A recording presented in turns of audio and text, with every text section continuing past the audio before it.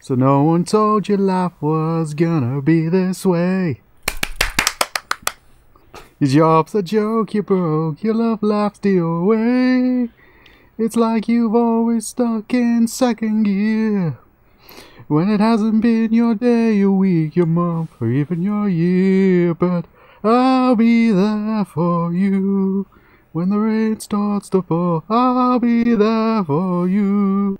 Like I've been there before, I'll be there for you. 'Cause you're there for me too.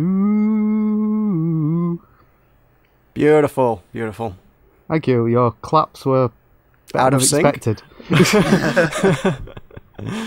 Yeah, the claps maybe could have used some work.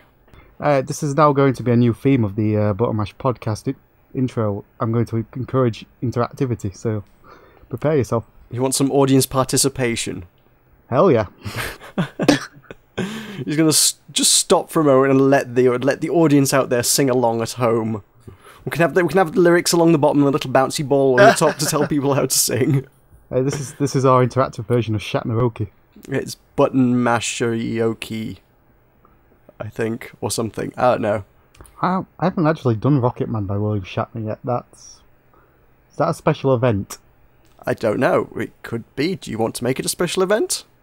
Yeah. Well, when, I don't know, a big game comes out. Portal 3 or something. You're going to perform William Shatner's rendition of Rocket Man to celebrate Portal 3. Okay. Yep, I think that's appropriate. That's a little strange, but okay. I think surely it should be for, like, when they release some sort of Star Trek game. Will they ever do another Star Trek game? Well, they've done a few Star Trek games, so presumably there would be more to come, and, you know, it's not like it's an IP that people ignore. You know, if someone says, hey, we're doing Star Trek, people tend to go, ooh, Star Trek. Because it's Star Trek, you know? Attack of Nimoy. Yeah, that's what's coming next, yeah. Nimoy's Revenge. Rest in peace, Spock. Well, okay. So, welcome to the Buttonmash Podcast. We would talk about video games and video game accessories, and Leonard Nimoy. Yep. And various other Star Trek actors, because they're relevant to our interests, I think. Maybe. I have never seen any Star Trek, so... What? With no How next have you generation. I'm not even a fan, and I've seen them all. I'm not a fan, I just marathon them. I just like the idea of you just sitting in a chair being forced to watch Voyager going, damn it! I don't even like this. I don't know why I'm watching this, but I'm going to watch all of them. That's what unemployment does to you. I'm That unemployed, and my I wife still and never... kids. I'm unemployed, I still have never thought to myself, you know what I should do in my day? I should watch all of the Star Trek. Did you ever have Channel 5? But yeah, Channel 5 is one of like the default ones in the UK, you know? It's not like it's a hard channel to get. That's like the only interesting thing to watch during the day. Or it used to be, anyway. You never discovered Dave. Yeah, Dave is a big one for the unemployed market, as I found last time I had TV, which I guess would be 3 to 4 years ago at this point. I haven't watched TV since then, and never bothered with a TV license or anything. The TV is very, very dusty in the corner of a room that nobody goes in. So, yeah, TV's not big in my life these days. And before that, yeah, it was Dave was it? It was Top Gear and... Friends actually was probably a big part of it, I think. From 10 years ago. Yeah. Friends from 10 years ago, Scrubs, and Top Gear. On loop. Because Dave, why not? Because that's exactly how Dave does his programming. On loop. Here's 3 episodes on loop all day long. They had Red Dwarf at one point. Yes, they had a dwarf. They didn't make the latest one, did they? Yes. Yeah, it was Dave. Was that Dave put the money up for that one, did they? Yep. Oh, okay. Because it wasn't shit, so that surprises me. It was a little bit shit. Well, they did the 3-part one, which suddenly turned into Coronation Street halfway through for, like, no reason. Which was atrocious. Which was pretty bad. Kind of half Blade Runner, half Coronation Street. I don't know it just got very, very weird. I don't know what that was. And then there was the actual series, which was actually pretty decent. So I don't know. Is it you that was Michael? Was it you that told me they're working on another one? Allegedly, yes. I was gonna say I recall someone telling me it's like, oh, there's another one coming. I was like, I've not heard this from anyone but you. It might just be Danny Jules on Twitter going, it's happening. And there's just your interpretation of new Red Dwarf series in filming. Or did he specifically say that? Or was it literally just 2-word tweet that just said, it's happening, and you just totally interpreted it to mean that? What else could be happening? He's joining Coronation Street. He could be joining Coronation Street, yes. Yes. Red Dwarf crew take over Coronation Street. Hey, they're not doing anything else. No, well, is Scrap Heap Challenge still around? No, disappointingly so. So, Robert Llewellyn's not up to much. Chris Barry, get him in there. Chris Barry, Lord only knows what he's doing. He did some big machine stuff a while back, but I don't think that's still been commissioned for a 20th series. I like the fact I've not been on these podcasts for a month, and I'm back after about 5 minutes, and we're already hideously off topic. Oh, no, I mentioned this last week. I got a little wager with myself. I was like, how long can we drag it out before we can actually, start talking about video games each week? Alright, so there's a wager. Well, no way. I just, not wage, maybe that's the wrong word for it, but I like to see how long we can go before we actually talk about anything useful to anybody. I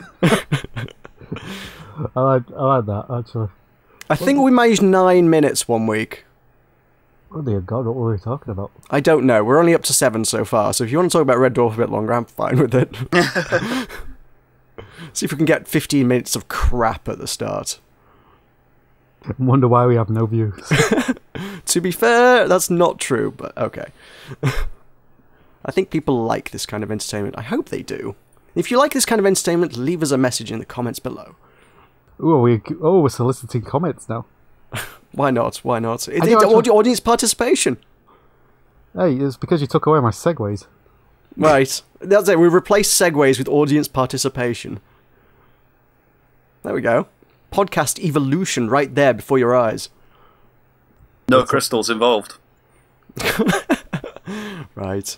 We've grown from a Squirtle to a War Turtle. Pure XP right there. Yeah, something like that. I imagine that's how that works. We've beaten 50 Rattatas. And now, what's this? The Button Mash podcast is evolving. Hey, we've got it back on video games. Sweet. I think we touched on it briefly, didn't we? And then immediately went off topic. But hey, yes, welcome to Button Mash podcast. Video games are a thing. They're something we talk about. Video games and video game accessories. Should we start things? What's everyone been playing this week? What have you been doing? Go on, Michael, you've been away for a month. What have you been up to? Due to the fact that I had a horrible, horrible illness and several technical things, I haven't actually played anything game-wise, but I have been doing a little bit of tabletop, so I'll tell you about some of the games I've been playing. Alrighty. One that I've quite enjoyed is called Sorrow. Has anyone heard of this? Doesn't ring any bells, no. I'm not familiar with that. It's quite simple, really. It's you're basically a dragon and you're flighting your path across a game board, but you've got to avoid crashing into other players or going off the board. What's this called? Sorrow? Sorrow, yeah. How do you spell that? It's Tsuro. It sounded like it had a silent T, and then I was like, I don't know, because it's silent, it's very hard to tell. It's Japanese. So I'm seeing, interesting art, okay. Yeah, it's not the most technically challenging game in the world, but we had quite a bit of fun with it.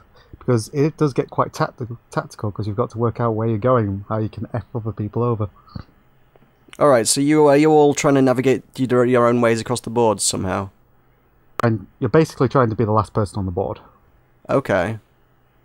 So do you have to move the tiles around to change the paths and things? Is this how this works? Basically, Yeah. The game board, you've got tiles, so you're putting down tiles, and that dictates where you can move. Yeah, like I say, I'm looking this up on Google Images now, so yeah, you got a big grid of tiles with various lines scrawled all over them, and obviously some of them are just kind of... do they... Some of them are useless, yeah. Yeah, I was going to say, some of them are useless, some of them... I'm not seeing any that are, like, dead ends, though, so do you have to, like, only move tiles where they can fit or something, or...? No, generally you get the lines match up, so you don't have too many problems with it. Oh, So, actually, yeah. No, I see. Yeah, every tile has 8 lines going into it somewhere, and okay. yep. So, It is a tangled mess of wires, but hey. well, if you put one down, then the other player has to follow the path that you've put down. Right. So, yeah, it gets very tactical, and it's a fun 10-minute game for anybody that's interested in that kind of thing. Looks intriguing. Cool. I have played something very similar to this, where it was set in a labyrinth, a little bit more D&D style. I think I remember this, but I can't remember what the name is. No, I forget the name entirely. This is way, way back in my youth. Yeah, I know what you mean. Alright. Anything else of note in the board gaming world? Yep, we played a game that I think we played spectacularly horrible. It was called House on Haunted Hill. House on Haunted Hill. I'm going to have to look for this one as well. I think that's Familiar with the movie?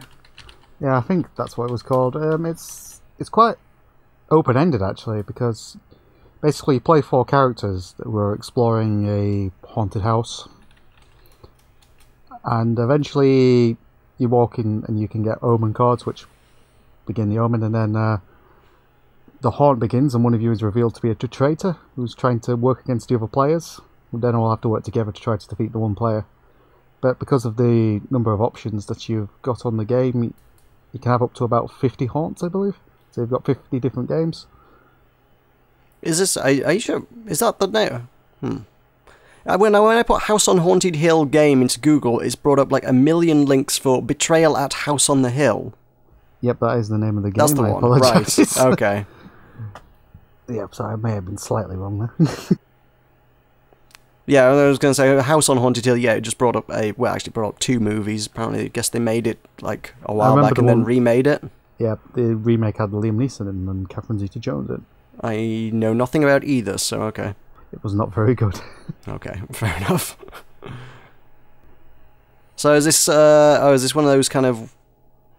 It's one of these things... Is this like a betrayal kind of thing? It seems to be kind of the in thing at the minute. Games where you betray people. Yeah, I think this is a couple of years old, so... 2004, according to Board Game Geek. Yeah, so I'm slightly right there. Yeah. 10 years old-ish. Yeah, but I do like the options with it, because I think in the game that we played, we had to take out an alien invasion. Don't ask me what that has to do with ghosts, it was just in there. Alrighty. So, it's a little... I guess it's kind of got similar kind of elements to things like your Werewolf or Mafia or whatever, Town of Salem. Pick one, they're all pretty much similar. Yeah, it's very... You've got lots of different options with it, and there is certain amounts of strategy, because you've got to work out who can work what, and when you lose health, you lose sanity and things of that nature. Okay. We played it horrendously wrong, I believe.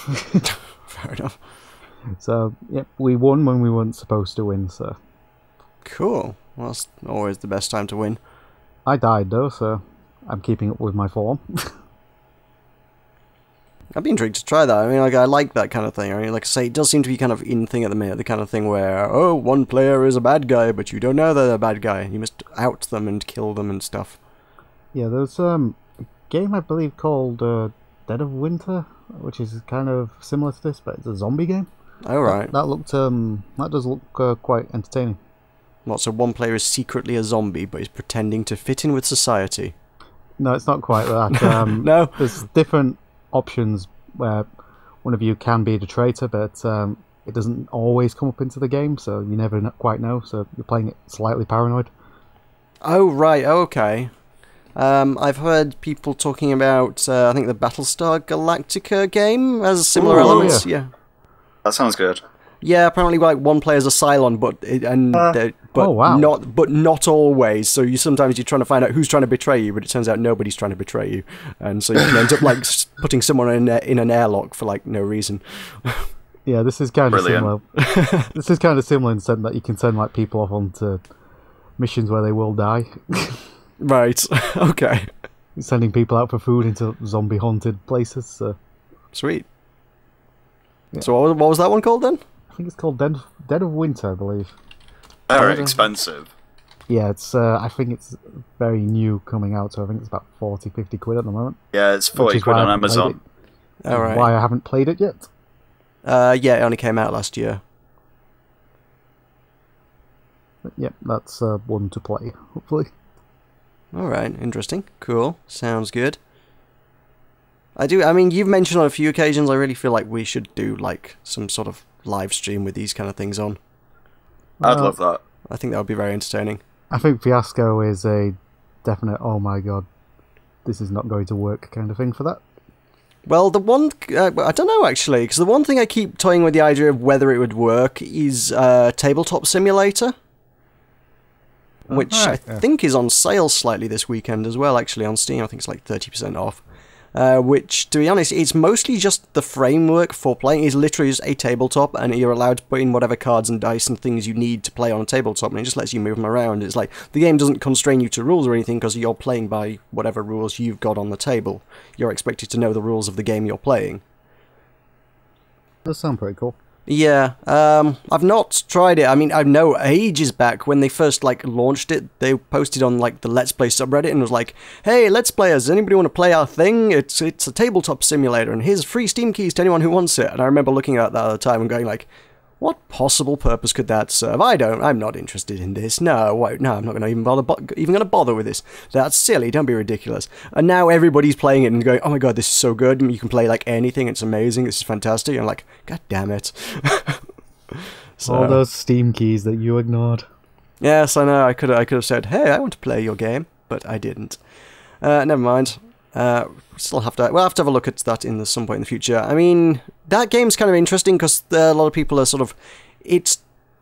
Some people are saying it toes the line of piracy, basically, because I think if you go into, like, the Steam Workshop and stuff, you can just download various card games and board games and things as kind of, like, just community-made DLC packs for it. Yeah. So you can just, like, oh, somebody's got Cards Against Humanity. I'm just going to download Cards Against Humanity, and then we'll just play it in Tabletop Simulator. So that we have a table to play Cards Against Humanity on without having to sit around a table. And I know there's web versions and even a mobile version coming out soon of that, but that was just for example. And I think if you basically you just can just scan the cards on a scanner and import the pictures into it, and it'll stick them on cards, and there you go. There you go, there's a deck of cards. Play with the cards now. You've got all the pictures from the cards, and it's like, that's very, very, very close to piracy. Some people are kind of like, is this okay? I don't know. There's a really, really, really grey area.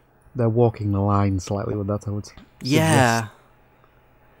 I mean, I feel like in a lot of cases, it's mostly there to appeal to people who have already bought the game and have the game, but don't find enough opportunity to play those games with their friends, like we often find. I mean, I've got 2 versions of Flux, and I love Flux, but how often do we actually genuinely get the chance to play it? Not often is the answer.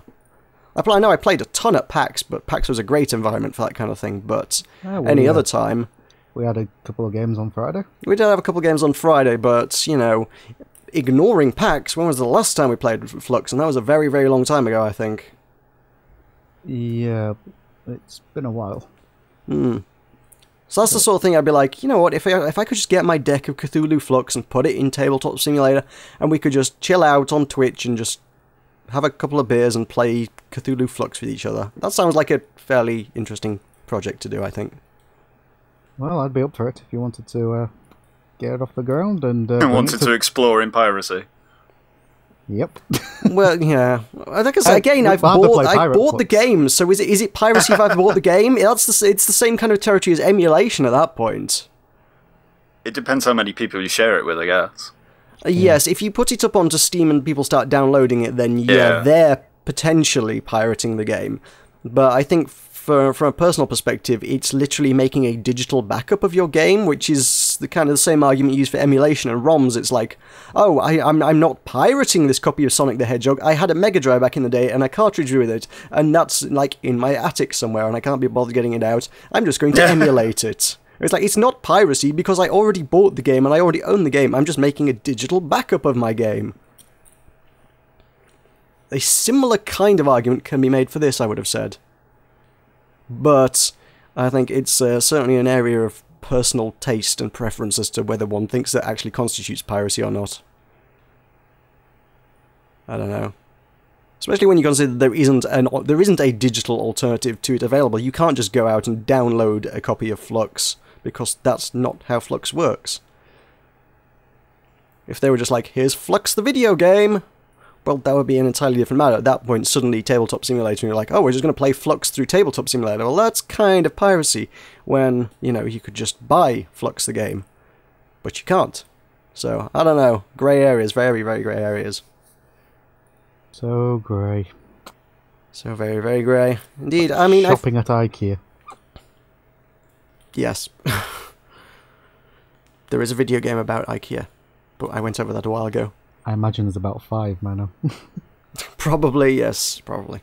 Oh, the clones. So many clones. Cloning is video games these days. So yeah, let's we need to make strides in the direction of making that kind of stuff happen. Although, as I've said before, I think the biggest hurdle to that is my internet speed, and I'm still working on trying to get that improved. My landlord is not forthcoming with help on that one. Well, if the good fans of this podcast would be interested in that, please do let us know. And absolutely, and yes. Give us some ideas on what you'd like to see us play. Tell us what you want to see in the comments. Absolutely. And where can people go to post that comment? Sorry? Well, guy, scroll down. Scroll down the page is where they can go. Yeah. My segues. We told you, no more segues. Audience participation instead. You can't have both. You can't segue into audience participation. I can and I will. It won't work. You can't combine the things. It's never been done before. Science says it can't happen. Nothing is impossible, according to science. Well, that's how the neutrinos are mutating. There are unfortunate consequences to nothing being possible. Any other board games? Anything else of note? Nope, I'm playing Pandemic next week. This coming week, so I'll let you know how that goes. Ooh, okay. Because we've had that for a while, or one of our number has within Button Mash, and they brought it to all our events, but I've never played it, so... No, I don't think anyone's played it. I think we just own it. We just own it, no one's played it, right? That sounds about right. We're just admiring the box.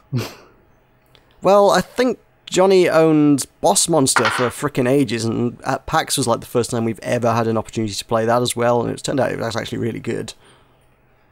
I think he played like 1 2-player game of it once ages ago, and it's just been sat gathering dust since, and it's like, it turns out it's a really good game. It's just Dungeon Keeper the card game. And it's similar, in a similar vein to Flux. It can get surprisingly complex. At first you're just like, oh, the heroes are coming into my dungeon and they will either die or live, and I get points accordingly. But no, by the time you get later on into the game, you're actually combining cards in really interesting and new and exciting ways. And you're like, oh, well, this hero goes into this room and takes some damage here, then he goes into this room, but then I spring a trap on him, and the trap makes him move back 2 rooms through the dungeon, and then I will hit him with a fireball spell, which deals an extra 3 damage, and then someone else will be like, oh no, I fear him out of the dungeon, and he returns back to the town, and suddenly it's really interesting. Yeah. We'll have to get a game of that going. Tabletop Simulator. Maybe. Piracy! No, digital backups. Oh, not piracy, but kinda is. Justifying piracy. Or something. I think that's what we're doing. Pirate Flux! Pirate Flux, yes. That game is entirely about stealing things from people, so... I don't see what the issue is with stealing the game from the people who made the game. Logic. Sure. Let's go with that. That makes sense. If you bamboozle somebody, you can get away with anything. Indeedy. So what have you been playing this week, Will? Mostly I've only had opportunities to play today, so I had a really big stint in an early access title called Hawkin. Oh, the mech thing. Yeah, I like that. Is that mechs. still early access? I thought that was out by now. Well, it's been early access since February last year. Right. I thought it'd been around longer than that, actually, to be fair, because I feel like I've seen it for like a good couple of years or so now. But I'm enjoying the mindless shooting of other mechs. And I'm actually pretty good at it, so yeah, thumbs up to me. Oh, fair enough. Give Are they them the friends supporting it? clap. Oh, no. No. That is only to be done during song time. Designated song time. So, are they actually supporting it well? Is there like got like lots of updates to it, or is it one of these early access things that seems to have just... like I say, I've not... It's been around, but because I've not heard any news, I figured it'd just kind of come out and been done, and that's it. It was out and done, and nobody had done anything with it. Well, it's been in my library for ages, and I've only just sort of brought it up today. It's still got tons of customizable options in it, and it's still got quite a big player base, so I'm guessing it's supported pretty well.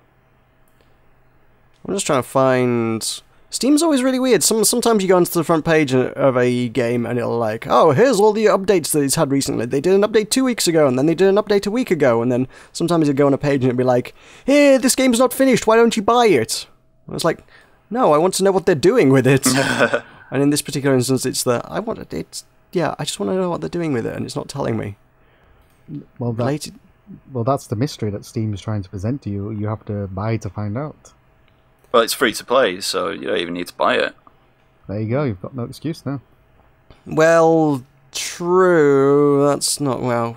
We know full well free-to-play doesn't mean free-to-play these days, come on. It's not even that bad for a free-to-play, because you can earn everything in-game, so... As far as I've encountered so far, maybe some of the more extreme kind of skins are in-game currency, but Maybe if you want to buy a hat, that's when the money comes in. mechs in hats make it happen. I'm kind of looking... I'm trying to find out what's happening with the game, because... if you go onto their news, not that devs are necessarily good at using the Steam news page, and I know a lot of devs are really bad about never posting anything on there, but the last updates for this game are like August last year. Seems slightly a while ago. Yeah, that's a little while. I'm looking on the discussions, I can't find anything. You'd expect them to have like patch notes and stuff if there was any updates, to be like, oh, we're up to update 72, here's what's in update 72. There's nothing... The news and announcements forum... Oh, crap. When was this? Was this, like, recently? Apparently, the developer who's making the game has changed, like, a few days ago. Oh, right. Like, 1 week ago, Reloaded Games takes over development of Hawken announcement. Ooh. maybe updates imminent, then. Maybe. Well, I hope so. That's not a positive announcement to put out during the middle of your development, though. Yeah, we can't finish it. Someone else is going to finish it for us. Is not kind of what you want to hear from a developer. You know what? As is, I like this game. It doesn't really need to change much. If that's the case, then that's fair enough. Because I mean, plenty of games are like that. That's generally what people recommend with early access. It's if the game is good enough to buy now, buy it now. That's fine. Not that you have to buy this, but you know what I'm talking about. Yeah. With something like Prison Architect. Prison Architect is not finished, but most people would say it's finished enough. If you want to buy it and play it now, you're going to get a very good experience out of it. There is gameplay, there is plenty of features, and there is a end state. The game can be won or lost. Well, lost, to be fair. It's that kind of game, but it's management. It's you keep playing until everything fails on you. So... That's a very bleak view of management you have. If Says things go... you Football Manager. Yeah. Oh, yeah. Okay, yeah. This is true. It's the same kind of thing. It's if you keep doing well, you could play forever. But you don't win the game. You never win SimCity. I'm pretty sure you don't win Football Manager, do you? You win... You can win the league, or you can win the... Yeah, and then you go and do next year's league and try and win that, don't you? Pretty much, yeah. Football doesn't end and say, that's it, somebody has won football. No more games of football because you have won football. If only. I imagine that there is a loophole in Football Manager that plays the "We are the champions, you lift up the trophy," and it's done. That's it. End credits roll. You finished Football Manager. It takes a photo of you and puts you on the Hall of Fame. Right.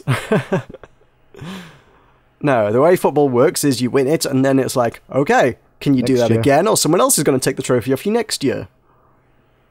But it's my trophy. Not anymore. Someone else wants it. Arsenal wants it back. Fuck you, Arsenal.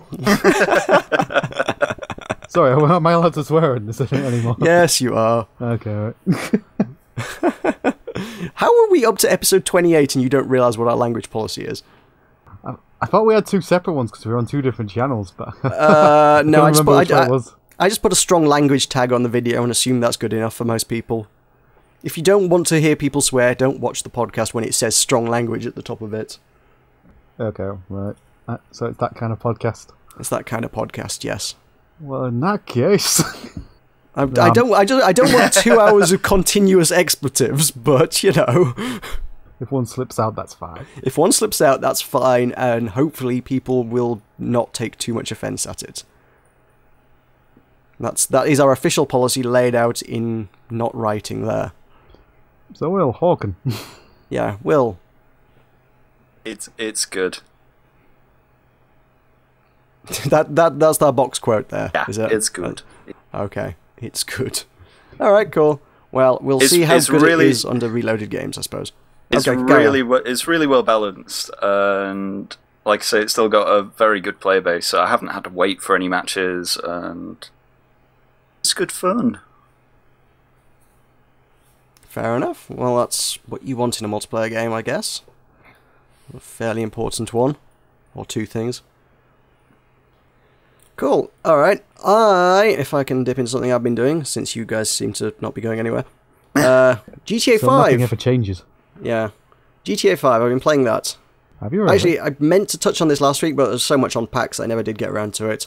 Heists. Heists are, at long last, actually in GTA 5, so I've been playing some of those. How have you been getting on in your heist career? Not very well. Oh dear. Because the game is broken as all hell. It does not work well. Speaking of games which need an update, you know? It all comes back together. Yes. So we finished 1.5 of the heists. I think we've done the first heist, which is just like, go have a look at the bank. Go and steal an armoured car. Take the armoured car to the bank and rob the bank. Ta-da, you have money. I would have just liked the thought of it, just the heist being look at the bank and just walking away and you got a trophy for it.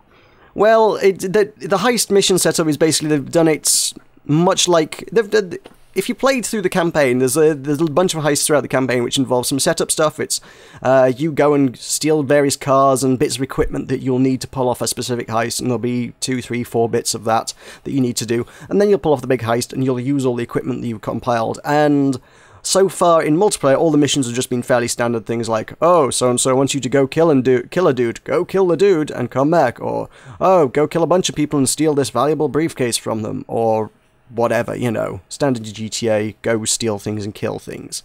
And that's it. Once it's done, mission over. So the heists in this sort of tie together a bit of a narrative arc. There will be 2 to 4 setup bits, and then the big heist. But yeah, like I said, the first one is just kind of weak sauce. The first part of the mission literally doesn't involve shooting a single bullet. It's literally drive down the motorway for a bit, or the freeway or highway or whatever it is. They don't have motorways. Drive down the motorway a bit till you get to the bank. Park outside the bank for a bit, whilst your character who's telling you about the mission rambles on for a while. Then he's like, "All right, go home now," and you go home. That's literally the first part of the first mission. It's like, okay, so, and this is a 2-person mission, by the way. One person gets to drive the car. Yeah. And the other person just sits The other there. person is sat in the passenger seat for like 10 minutes whilst you drive down the friggin' motorway. Can he? So- Can he change the radio station? No, the driver gets to change the radio station. The passenger is not allowed to touch the radio. The GTA is just really giving player 2 permission to go have a cigarette or something. Well, yeah, pretty much. You can use your taunt, whatever you've got that set to in the car. You can sit there and one of them's like have a bit of a dance. You can have a dance in the chair. Oh wow! Or they could technically fire guns out the window if they wanted. That would probably attract the police, and then you'd end up having to escape them. So it wouldn't be very advisable.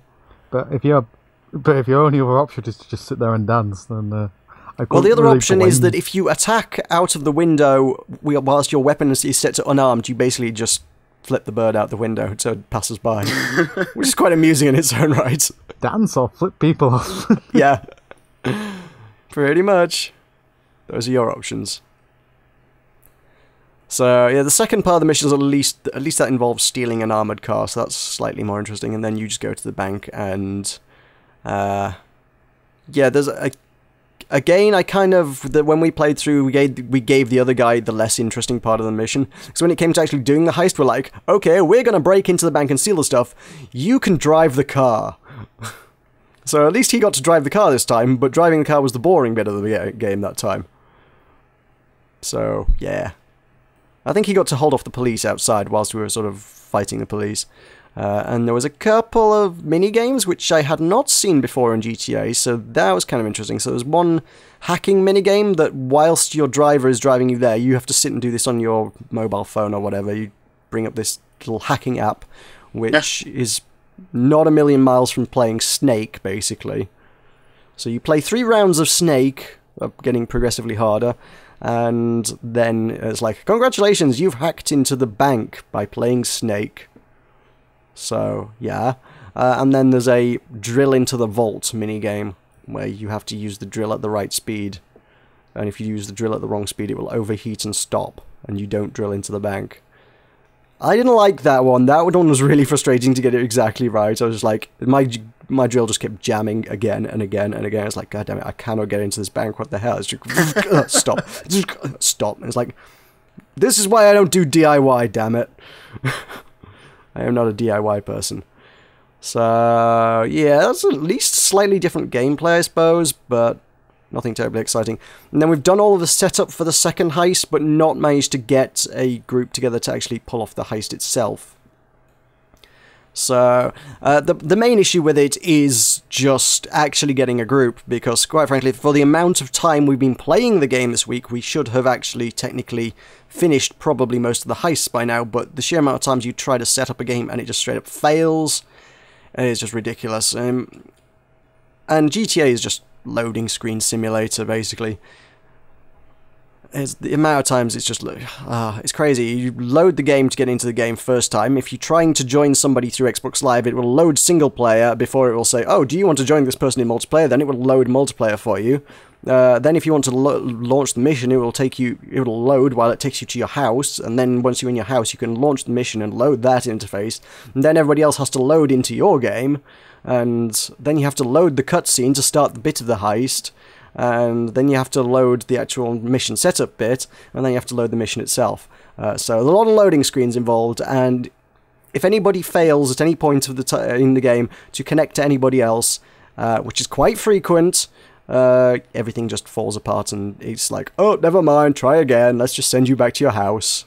So you're saying that it's not the smoothest operation in the world? It's not a particularly slick process getting into a game in GTA, no. It's really not. It needs a little bit of work. Or, like, a lot of work. And the argument I keep getting is that, oh, but it's free! Yeah, but... I don't know. Free isn't really an excuse for it not to work. Yeah, you can't just say, oh, it doesn't matter that it's shit because it's free. But, I don't know. I suppose the rebuttal to that is just don't play the bloody thing, but... if it's shit, don't play it. But when it works, it's reasonably entertaining. There is some cool, slightly different stuff in there. It's an interesting way to play the game. But it's just so frustrating trying to actually get anything to happen. It's ridiculous. Especially with randomers. If you try and play with random players, that's never going to happen. The only games we've actually managed to get coordinated and organised is literally through the GTA subreddit. It's just like, hi guys, we're looking for a crew of 3 other people to actually do some heists this evening. Does anybody want in? And you get people like, oh yeah, here's my gamer tag, and you get 4 people, and it's like, okay, we're going to work on some heists together. That's the only way we've ever been able to make it happen. just using the matchmaking just doesn't work. And when it does work, it's usually some 12-year-old who's the worst person in the world. So just the worst. He's the guy flipping everyone off. No, I say he's the. We had one group though. We did get into a mission. We actually got the mission started. And genuinely, we were actually playing the game. We actually got to the point where we're playing the game, and we've got this squeaky-voiced kid over microphone saying, "Okay, you guys don't do anything at all. I'm going to do everything. You guys just stay behind me and don't die because I know how to do this mission. So you guys don't need to play the game. I'm going to play the game for you." And I was like, well, I'm so glad we bought the game for this. I'm so glad I bought the game so that I don't have to play the game, because, geez, if this 12-year-old here wasn't to stay here to save me having to play the game, I don't know what I'd be doing. Geez, I might have to play the game. You just get to sit back, crack open a beer, and watch that 12-year-old school you on how it's done. Yeah, I know. I don't know about you, but I'm very grateful that 12-year-old was there to tell us exactly how to do that mission. How well did it work out for him? I don't mind telling you that we committed suicide several times on purpose just to annoy the kid. Because it instantly fails the mission if anyone dies, so it's like, oh, I seem to have fallen out of the helicopter without a parachute. Oh no! Oh no, I've drunk this beaker of acid. That's not an option in GTA, but I'd probably have given it a go if we could. Sorry, I'm just imagining that's how the banks of acid. Sorry. Well, that particular one was supposed to be stealing, I don't know, something from a luxury yacht offshore, so it was like, take the helicopter to the yacht, and it was like, oh no, I have fallen out of it, oh, the water's coming towards me very hard, poof, dead.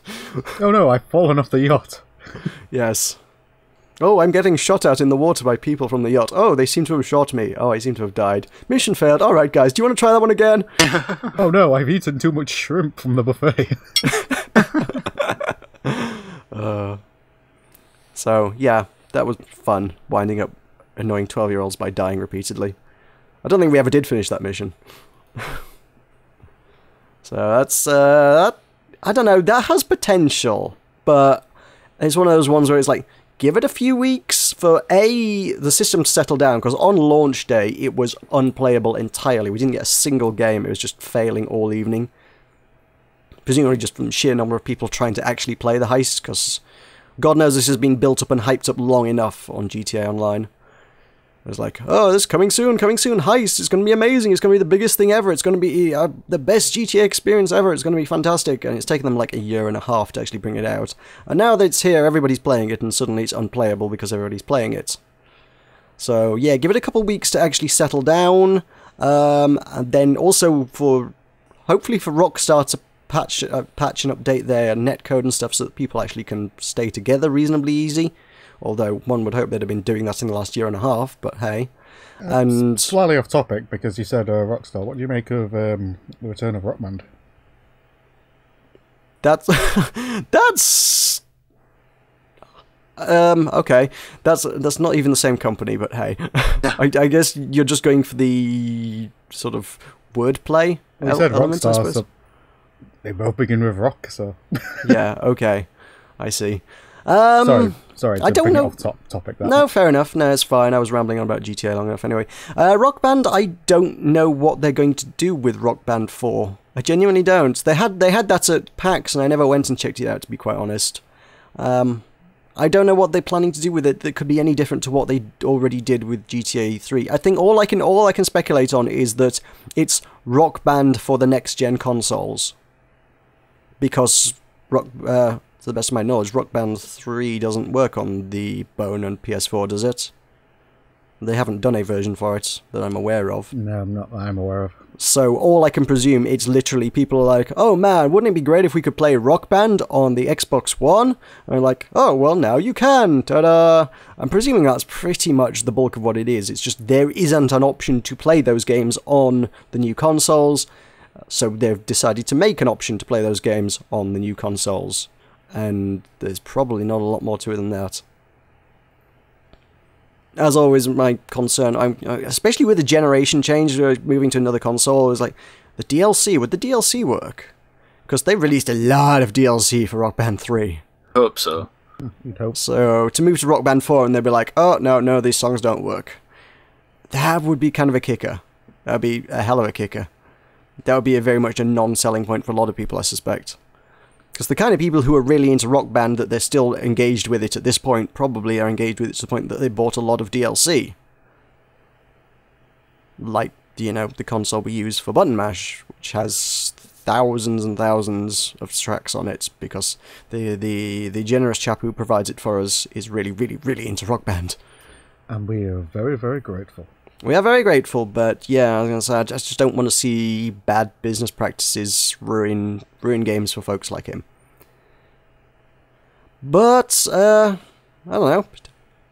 Like I say, unless you're literally the kind of person who's dying to play it on the Xbox One, I'm not sure what else it's got going for it. I mean, I don't know enough about it. Do you know much about Rock Band 4? Not at the moment. I just found it interesting when it was announced it's going back, because it's been dead for a couple of years, hasn't it? They haven't done a lot. They recently did some DLC for Rock Band 3, which was kind of made the news simply because it was actually DLC for Rock Band 3, which everyone had sort of assumed they'd stopped doing. But given that I'm not up on the news for Rock Band 4, I was kind of hoping, given that you'd brought the topic up, you might actually know something about it. Afraid not. Although Googling it, yeah, I was going to say, if you Google it, the most news that anyone seems to have on it is it will be out in 2015, it will be out on PS4 and Xbox One, confirming what I was just saying. It will be 1080p and run at 60 frames per second. Because, I don't know, I guess dots moving across the screen needed to be done in 1080p, 60 frames per second. How else would you view them?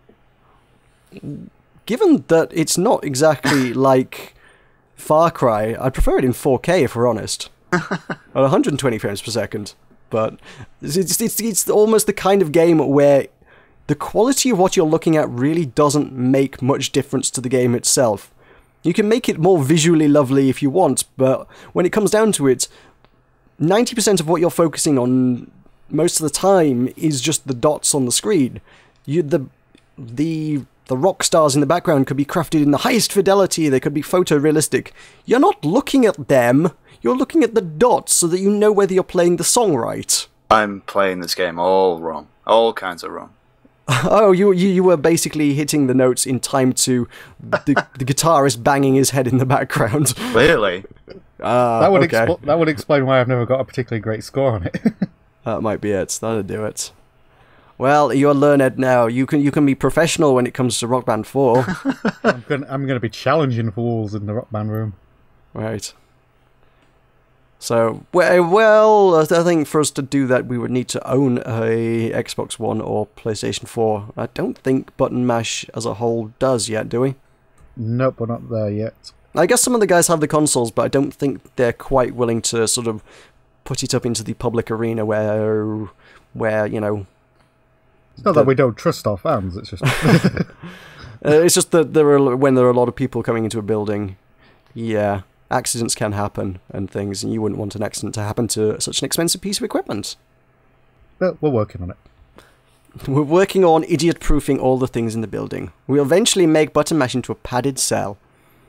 It's going to become a life-size Takeshi's Castle. That's the long term. Okay. There's your long-term plan, I think. Yep. Or the Crystal Maze. It's going to be a combination of the two. My preference is for the latter, to be honest. With Richard O'Brien behind the bar. Because I've never consumed enough Takeshi's Castle in my life to be such a big fan of it, whereas Crystal Maze is a classic.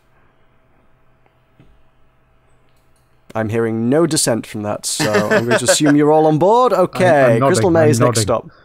Okay. What else have you played apart from GTA this week then, John?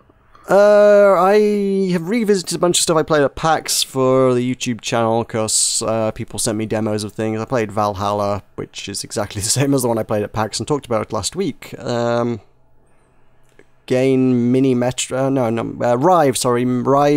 they sent me the same build, and I was like, oh, this is kind of cool. I hadn't expected them to send me it. They were just like, here's a press thing for people who want to be in the press, and I don't think it was related to me talking to them at PAX. It just kind of came out of the blue, and they were like, oh, you're on our press list somehow. Here, have a copy of our game. I was like, alright, I would play your game because your game was kind of cool. That works for me. Yeah, that's fine. So, nothing new there, but I played it. Mini Metro, I believe I mentioned I had managed to acquire that last week. I played that. That's really quite compelling. It's still an early access thing, although again, it's one of those early access ones that you wouldn't know it wasn't finished, to be quite honest. I went into it playing it thinking it was a finished product, and there's very little about it that, short of just making more content for it, I don't know what they're doing with it, to be honest. It's just a really simple game. I think it's intended to be on tablets. Just you start out with a rough kind of map of a city, and there are a few shapes on it. And if you draw lines between the shapes, it creates a subway line or underground or whatever, mass transit system of some sort. And it takes people from the dots. Also, like a person represented by a square icon will appear at one of the stations. They're like, I wish to go to the triangle station, and you must convey them there. And then gradually it just adds more stations and more people and more stations and more people and more stations and more people. And you need to keep up with demand, and if too many people have stood waiting at one station for too long, it's like, oh, this station has overcrowding and you failed the game. It's surprisingly good. You start out with three... Sounds like a simulator. It's way too simple to be a simulator. Simulator usually is... I was going to say your simulator is usually like the actual driving a vehicle around. I mean... like an actual subway simulator, you'd be like, oh, I'm the person who drives the subway car. This is literally just... this is closer to a city builder than anything else. You think about something like SimCity or City Skylines or whatever, it's like, I'm going to plan the subway system, and you're like, I'll draw a line between here and here, and people can get from here to here, and they want to go from here to here, so I'll plan this out and move this around. It's more of a city builder kind of thing, mentality kind of thing. And you start out with 3 subway lines, and every week they give you more resources. They were like, oh, you can... every week it gives you 1 more train to put on the lines, and then it usually gives you a choice of 2 perks. Sometimes the perk is you can have another line. You might be able to have more tunnels, for tunnels are a resource that you need to be able to get across bodies of water. So if a station pops up on some isolated island, which it always bloody does, you have to connect a train line across the water to them. And if you want to connect them on to anywhere else, that means for 1 bloody station you've got two tunnels needed. So maybe it would be worth trying to make those into terminals, but I don't know. I'm kind of learning the ins and outs of it. Sounds a little bit like a... I can't remember the name of it off the top of my head, but there was a German board game which was very similar, which you had to connect up routes. Are you thinking of Ticket to Ride, is it? Is that a German one? Seems like it would be. There's Ticket to Ride, there's Carcassonne? Not Carcassonne. Carcassonne involves making roads. Ticket to Ride is certainly about building train lines. It might be Ticket to Ride. I don't know, I can't say I know a lot about Ticket to Ride. It's certainly one of those fairly successful non-traditional board games. It's, you know, it's not Monopoly. Yeah. Nothing else. I don't know who made it or where it originally came from. I think it was like German Game of the Year for about 5 years in a row. It could well be. It's, like I say, it's a very popular one. It's with your Catan and Carcassonne, kind of one of your big, popular, classic board games, as it were. I'm glad you're getting enjoyment out of Mini Metro. It did surprise me. I don't know quite what I expected, because I think we covered this a while back on the new releases. I think we bombed past it one day. I was like, oh, Mini Metro, this is something about building a subway. It doesn't look very interesting. Let's move on. And then now I've played it, I'm like, oh, it's actually kind of good. So you're apologising to Mini Metro for mocking it? We didn't mock it. We probably just didn't give it as much attention as it deserved. I apologise, yes. But the fact is, when we're literally looking and making assessments based on the name, the description, the screenshots, and the trailer, which is what we do during our new releases, if your game doesn't look very good, we're going to say it doesn't look very good, and quite frankly, that is the point at which you're trying to sell someone a product. Your storefront is how you're supposed to be trying to sell a product to a person. If your game doesn't look very good on the storefront, people aren't going to buy it. It might be a fantastic game, but if it doesn't look good, chances are people are going to skip over it, and on that particular occasion, we did. I'm really sad in this moment that we have not queued up the more you know sound effect. Yeah, I guess. Where exactly were you wanting to insert that? Just after the bit where you said, if your game doesn't look very good, people won't buy it. That was so blindingly obvious that it deserved a... I don't know. I mean, it should be obvious, but not necessarily, I think. Yes. I think some of the names uncredited on... For some reason, I've been using Board Game Geek a lot this show. There's some of the names credited on Board Game Geek make Ticket to Ride look like it was French. Not French, as far as I'm aware. The artist was Cyril Dogin. He does sound pretty damn French. I think my pronouncing it with the French accent probably makes it sound more French than it is. But he's actually just an Austrian going, "Oh no, you're sir." He's worked on other French titles, so I think he may be French. Okay. I don't know. I don't know. Shall we swiftly move on? Oh, hang on. Oh, Wikipedia page says it's a German-style board game. Oh, there you go. So there you go. That's good. So that's yes, trains, lots of trains. I played a obnoxious amount of Black Ice as well, which was another thing I picked up at PAX, and I played a little bit for my YouTube channel. And I say that as though we're not putting this podcast out on the same YouTube channel anymore. I'm still in that way of thinking. Oh, denied. Would you like to encourage some audience participation instead? Everyone go boo, John. Tell us what you think about the move to the new channel in the comments below. Do you miss my segues? Let me know. Yes. We should have some polls. Did you enjoy Michael's segues? Yes or no? Vote now. So, yeah, Black Ice, kind of first-person cyberpunk hacking thing. It had been sold to me by Joe Mirabello from Tower of Guns. He was like, oh yeah, it's a roguelike thing. And in my video I was like, oh yeah, it's a roguelike thing, because he told me it was.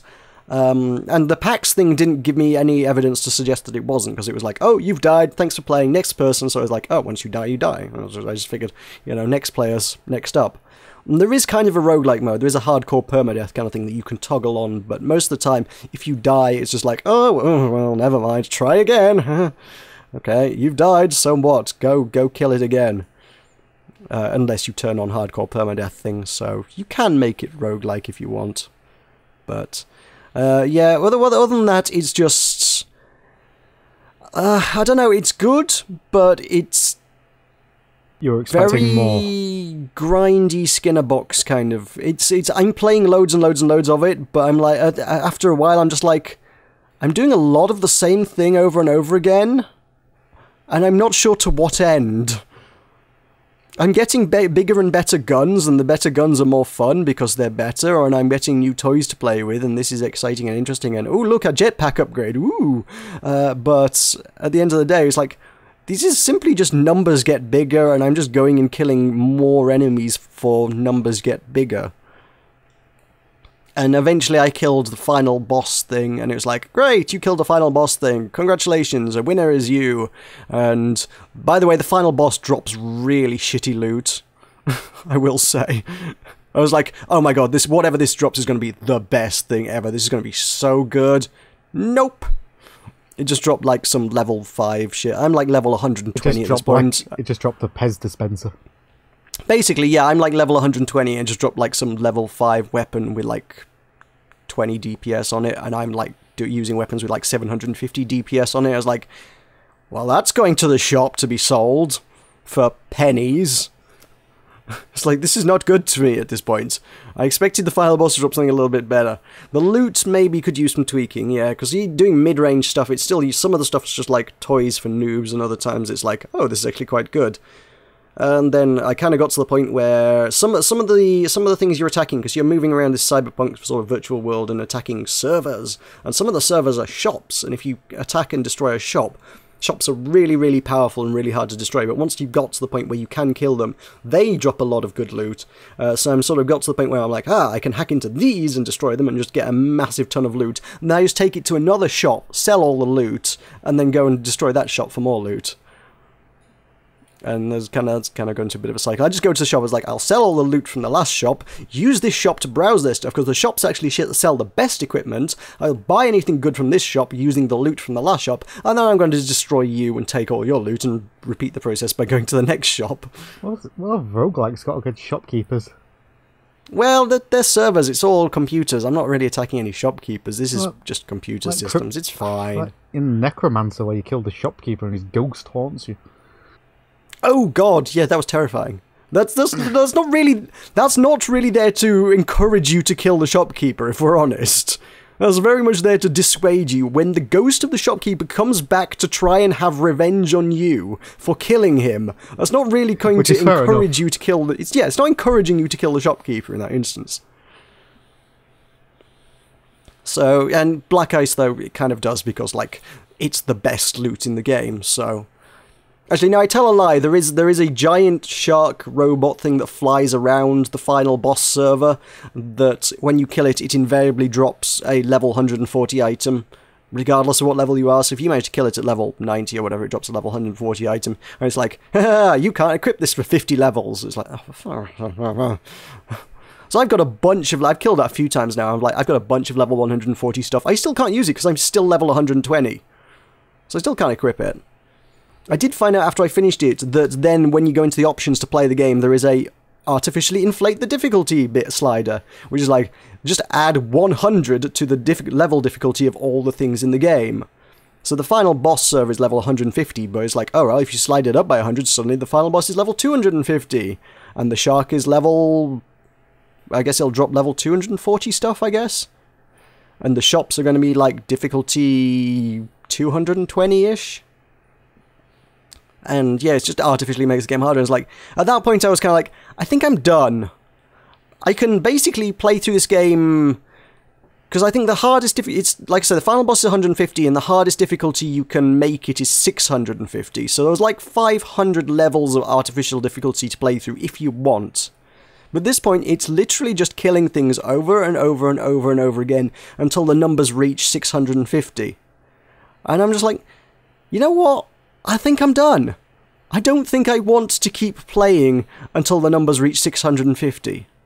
That's just too much. That's too far. And there's not enough going on in the meantime to keep that interesting. I mean, for a little while it's kind of a cool game, but you can't just keep doing the same thing for 650 levels, because that's not fun. Yeah, it loses its appeal about level 300, I would imagine. I'll be honest, at level 120, I'm done. I don't think I need to go to 300. And level 120, it's one of those weird games where I'm just like, I'm not even sure I'm having fun at this point, but I'm close enough to finishing it that I think I can finish it, so I'm going to finish it.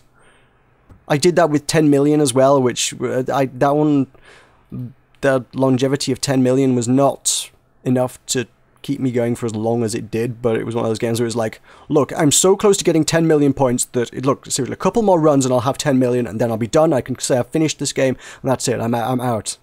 But, and then it's like, oh, 3 hours later, I'm nearly at 10 million, guys. The game just keeps dragging you back in.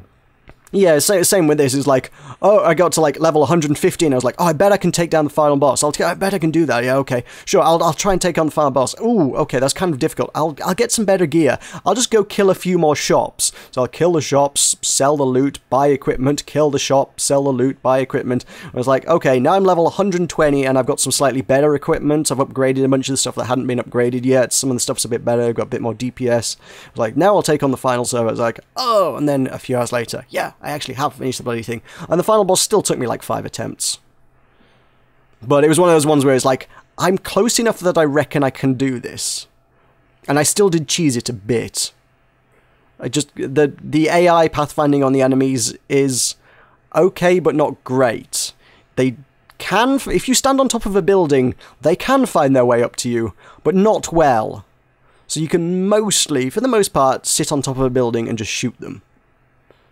If you have any sort of AI companions, bots, you just summon them and they fight alongside you and ally kind of things, they genuinely seem to tank stuff. So if you summon any of those, they take all the aggro on all the enemies and they're just, yeah, they pick up all the enemies on the floor and you just shoot down at them. It's like, there's a lot of times I'll be like, okay, I can do this level by cheesing it. Especially with the shops. The first time I killed the shop is like, okay, I totally cheesed that shop. I want to get to a state where I can actually kill a shop legitimately, like staying on the floor and actually fighting the things, rather than cheating by sitting on the roof and shooting them. And eventually I did get to a point where I could actually genuinely beat the shops. I did not get to that stage with the final boss, but again, at this point, I really can't be bothered. I'm okay with not beating the final boss. Wow. There was an achievement for landing on the roof of the final boss server, which is massive, and I had like a level 50 power jetpack, which was, I think, the best I was going to get for the first playthrough. It didn't land me on the roof, not quite. I nearly got there, and I was like, you know what, nuts this. But a little bit of me is now going, well, if I went through the next level of difficulty, I could probably get like a level 60 jetpack. That would probably do it. If I could get a level 60 jetpack, I could get up there. Lost No, Jon no. forever.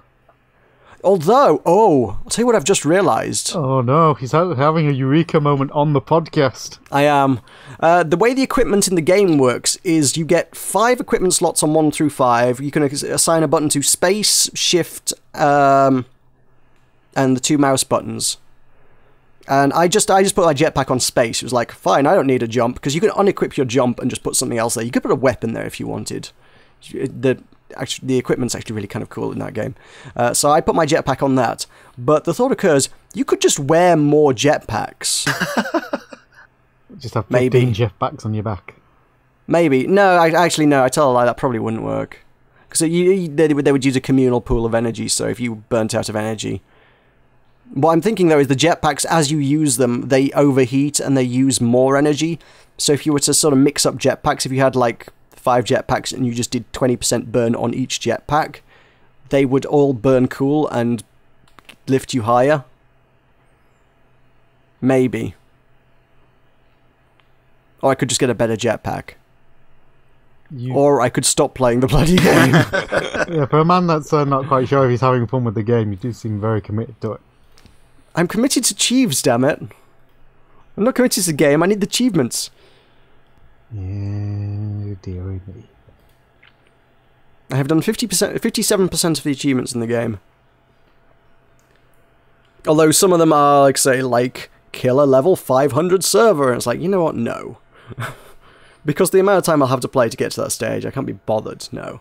I don't think I'm going to do that. I think this is the kind of thing you're going to tell us, that you're going to quit every week, but you'll just keep I'll come back and be reporting like, guys, I'm up to level 350 in Black Ice, guys. I have a level I'm nearly there, guys. I have a level 70 jetpack now. I'm so close to getting on the roof. I can nearly get onto the roof, guys. Then at the Nearly end, there. and at the end of it, you'll be like, you know what, I'm not having fun. I'm going to quit this. And we'll be like, sure you will, Jon. Sure you will. I got a level 72 jetpack next week. Yeah. Also played Deadbolt. Deadbolt is an in-development title from the guy who made Risk of Rain, which is actually really cool. And it looks a lot like Risk of Rain. I guess the guy has one style, and it's Risk of Rain. Because he's a pixel artist, but... Yeah, if it works. The concept is kind of strange. It's... You are essentially death in service to a fireplace, or rather the fire in the fireplace. And the fire speaks to you. So it's the fire from Howl's Moving Castle, then? Yes, actually, probably. If that fire was a little bit more malevolent, I think that fire was generally a fairly benevolent spirit, was it not? Yeah, I think he was cool. It was more whimsical, I think. But yeah, in this, the fire talks to you and is like, "Oh, I am the keeper of life force, and everybody has a little bit of fire within them that is the life spirit. And some people try to steal that fire from me. People who take their lives through drug overdoses or suicide or whatever. Those people are snatched too soon, and they take the fire with them. And I don't. Normally, I loan the fire to people. When they die, the fire returns to me. But these people, they keep the fire, and I need that fire back. So you go out and you have to go kill zombies for some reason, because the zombies are basically the people who kept the fire, and by killing zombies and burning their drug stashes, the drugs being ash, then I don't know, it's kind of strange. So it's a 2D kind of puzzle thing. It requires you navigating various sort of apartment complex kind of things, sort of rundown slum kind of areas. You go in, you start out with just a knife, but you quickly pick up a bunch of guns, and you can just shoot the zombies in the head to kill them. In spite of it being a 2D thing, it's got accuracy, which is kind of weird, so if you shoot a zombie at close range, it's pretty much going to be you're just going to fire where you want. But as you move the mouse further away from your character, the aiming reticle expands, and it's like, oh, your shot could go anywhere in this circle. So if you're trying to take out a zombie from range, you're going to have to fire a few shots. And it gives you limited ammunition in each level, so you kind of need to figure out what the optimal path of doing it is. Because you are death, I guess, you have the ability to travel through various vents in the building. There's usually like a little steam vent outside or some kind of vent in the ground that you can go into to sneak your way into the building without going through the front door. On the second level, that literally allows you to pop up through the toilet whilst a zombie is sitting on it, causing the zombie to explode, which is quite amusing. It does sound like a wonderful image. Yeah. So you enter through the toilets and then infiltrate the building from the bathrooms. You can activate the light switches in each room, so the zombies can't see into the room too well if the lights are out, which they're not terribly smart. So if you flick the lights out and then open the door, the zombies won't be able to see you in the doorway too well. If you stood right in the doorway, they'll be able to see you, but if you stand back from the door a bit, they'll probably just won't notice anything. But the AI is surprisingly good. I mean, if you make noises, if you fire guns, you can, or even just wandering around a bit too much, sometimes they'll be like, oh, what's that noise? And they'll go investigate. It still needs some work, because quite a lot of the time they'll just go to investigate, and then they'll just stand where they'd moved to investigate. So it's kind of interesting. As I say, it's mostly a puzzle kind of thing, but it does require a lot of reflexes and, you know, doing things right. It's a very Hotline Miami in that respect, actually. I think the one advantage I would say Hotline Miami has over it is that Hotline Miami knows you're going to fail a lot, and it's really quick to restart when you fail. It's one of those ones that's like, oh, I'm dead, oh, I'm playing again, oh, I'm dead, I'm playing again, oh, I'm dead, I'm playing again. This one, it's really challenging to get it right, and then it does like a few seconds while it's like, okay, now you're going to start the mission again, okay, go! Because you're dying fairly frequently, it would be nice if that got going again a bit faster, if there was less downtime between runs. But otherwise, it's actually quite a cool concept so far. I think, from what I've seen of Hotline Miami 2, is maybe closer to Hotline Miami 2 than 1. 1 was just about murdering people. 2, apparently there are stuff where you need to, like, conserve ammunition and use it and make sure you're using the right ammunition on the right people at the right time, and there's elements of that here. It's like, oh, well, you've got the revolver. The revolver is a good one-hit kill if you're up fairly close to someone. If you can actually land a headshot with that, and it's just boom, zombie dead. If you've got a shotgun and there's a couple of zombies close to each other, you can use a shotgun to take out like 2 zombies at once, but the shotguns are usually held by a really tough zombie that's going to take like 3 revolver kills to get in the first place. So, you got to figure out how to do things in the right order. It's kind of cool. I like it. That's Deadbolt, yeah. And Sky Saga, I've been playing Sky Saga. Have you got your battle axe yet? I got a battle axe, but it dropped as loot. I didn't make it. Oh, wow. That's pretty good loot. Yeah, it's an iron one, though, so I'm kind of like, oh, I got a battle axe, but it's crap. Well, you weren't exactly going to find a rose iron one. Well, no. I did lament recently in one of my videos that it'd be nice if the high-level content actually dropped, or had enemies even holding high-level equipment, because even in the Dark Worlds, the most I ever see any enemies actually really wearing is just gold. It's iron and occasionally a bit of gold if they're a bit tougher than other enemies. And it's like, oh, I don't think the armor makes a dramatic amount of difference, so, you know, it'd be interesting to see a warlord coming at you wearing blue steel armor. It's like, oh, shit just got real. Yep. Now I've got a tough guy to fight. So, I don't know. But hey, alpha, early stuff. They're probably going to have a lot more. Chances are, well, again, this is probably early content. It's probably the fact that these are only like the first 2 difficulties of worlds. They'll probably have like it'll be like red keystones with a desert world, and then there'll be dark desert worlds that probably will have really tough stuff in it later, to be fair. Yeah, absolutely. And I look forward to seeing these things. Me too.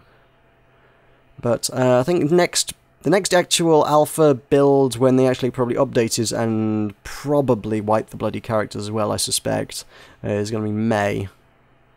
Why would they wipe my character? Because I'm pretty sure they did after Alpha 2 before Alpha 3 started, so I think they would for 4 as well. I don't know, maybe they will, maybe they won't, but it seems like one of those games where they're like, okay, new Alpha, so everybody gets a blank slate, nobody's competing on unfair terms or anything. I wouldn't want the newbies in Alpha 4 to be going up against the guy who's running around dual-wielding blue steel swords in PvP or anything. Speaking of which, I actually finally made my PvP gear. Not that I actually started playing on Thursday evening before PvP ended. I was like, oh, PvP! Oh, there's not much time left to play PvP. I'd better go make a load of gear. And then by the time I'd finished making it, I was like, I think it had finished, so yeah. I couldn't do much. I have plenty gear for it, it's just I don't really have the time on a Thursday evening. It's the only place in the game you can get redstone from, so I really wanted to go just to be that guy who just digs all the redstone out of the castle walls while everyone else is trying to play. I was thinking that was a special item then, it's just cosmetic redstone, isn't it? It is, it's just a building block, but the only place you can find it is in the red base in PvP. Yeah. Which is kind of the worst place to put it, because then people are like, oh shit, I want to build my castle out of this, but the only way to do this is to be the guy who goes into PvP and doesn't play PvP. You're the one guy who's digging holes in the walls so that you can keep it for later, whilst everyone else is actually trying to capture the flag. Although I think a lot of people kind of probably appreciate that fact. They're like, we know this is a rare item, and I think everybody probably wants at least some of it, so I think most people can probably appreciate the fact that you want the rare material.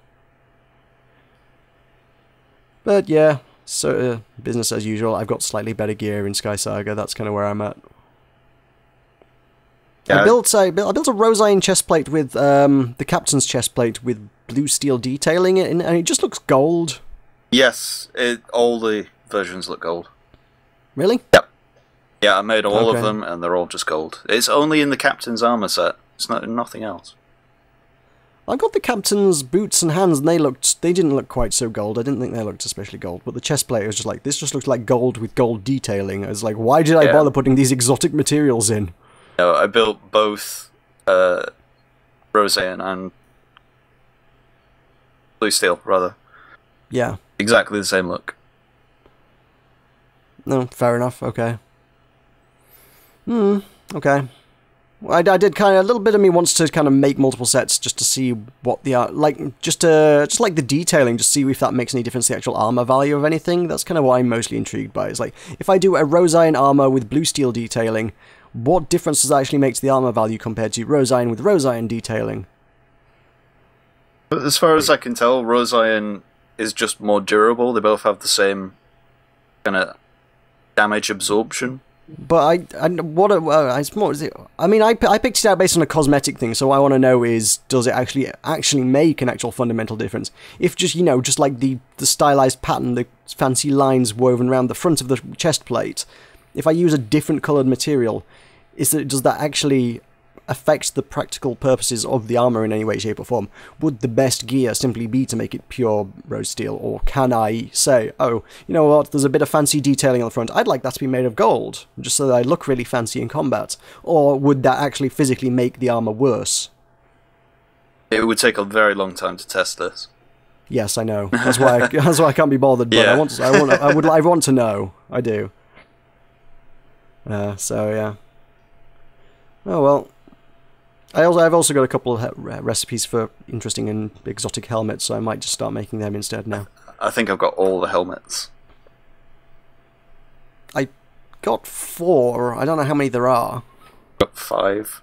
Okay, then I don't have all of them. You're a helmet down. I am a helmet down. A little bit of me would like to have an easier way to sell items to other players, rather than to add specific people on your friends list and have them visit your house before they actually buy things, because at this point it's like, oh, now I've actually got some recipes that other people probably would be interested in having, and I could, at this point, I feel like there would actually be a market for making rose iron and blue steel, and indeed gold, fancy helmets of other kinds, and then selling those to other players. Those are kind of things that you would want to sell. Indeed, a battle axe, that's the kind of thing other players would want to buy, because it's like, oh, this is actually kind of a hard to get recipe that requires a high level stuff, and it's a rare recipe and probably requires a high level, so most players aren't going to have that, and they'll be like, oh, I would like to buy a battle axe from this player. I would do that, except money has no real value in the game. Except for buying items from other players through the sale boxes. I already have all the items.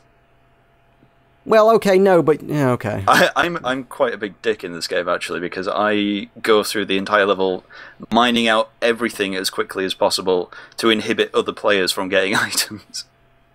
Do you run into other players terribly often? Because obviously with the closed alpha stuff and the VIPs, I don't tend to run into many players. I often play with large parties. Oh, right.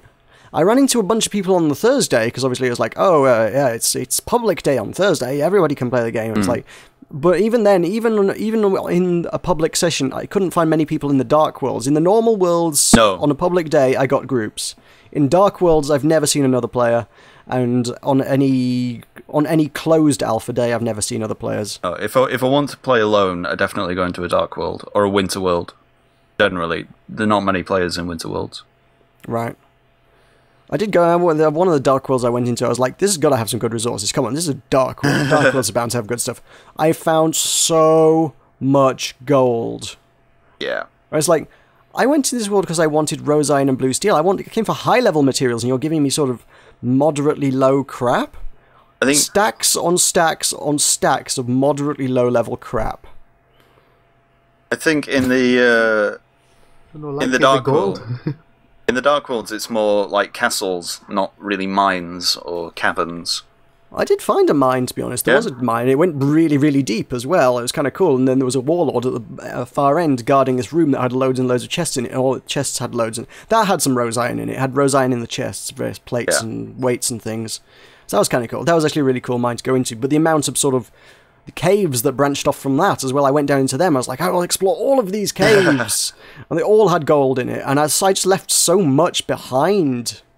I got over a stack of gold at that point. It's like, I've already got loads of gold, and I've got another stack of gold ore here. I don't want all this gold, but I wouldn't use this for anything other than just... At this point, I don't know, what am I going to do? Just wear gold armor just for the sake of looking blingy? But I use it whenever whenever it doesn't state a specific metal needs to be used in a leveling up XP kind of thing. Oh, well that's what iron's for, but hey. I have a lot more gold than I have iron. Oh, really? Oh, okay, fair enough. By quite a long stretch. If I'd mined all of that stuff out of that level, I would have a lot more gold, but for me, no, iron is more abundant, so... I have like 10 stacks of gold, and tons of bolts and bars and plates and weights. Yeah, it's just... It gets a bit silly. Yeah. But there you go, I suppose that's for leveling up your skills, isn't it? You got all the bits.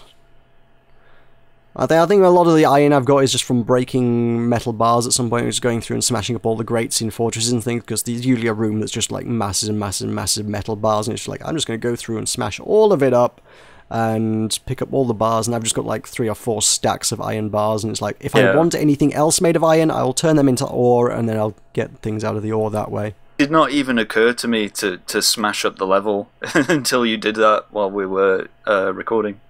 Oh, right. Not even occurred to me at all, and now I do it all the time. Like I say, it was the developers on the official forums literally said that's how you're expected to get iron anyway. It's like, there isn't a lot of iron in the game. They literally expect you to go through and smash up stuff to take the iron out of it to use those in your recipes. So that's how that's expected to work. And indeed to just get stacks and stacks and stacks of iron bars and craft that into ore so that you can use the ore to make other things. That's effective. It works. It's, well... it seems like a really weird way to do it, to turn a bar back into ore, to turn it into like a plate, but... Yeah. Very strange way of doing things, but there you go. So I've been going for long enough, I think we should probably take a break here. And then we can come back and we can do some of the latest gaming news and upcoming releases for next week. We'll be back after these messages from our sponsor. But a Mash Podcast is back.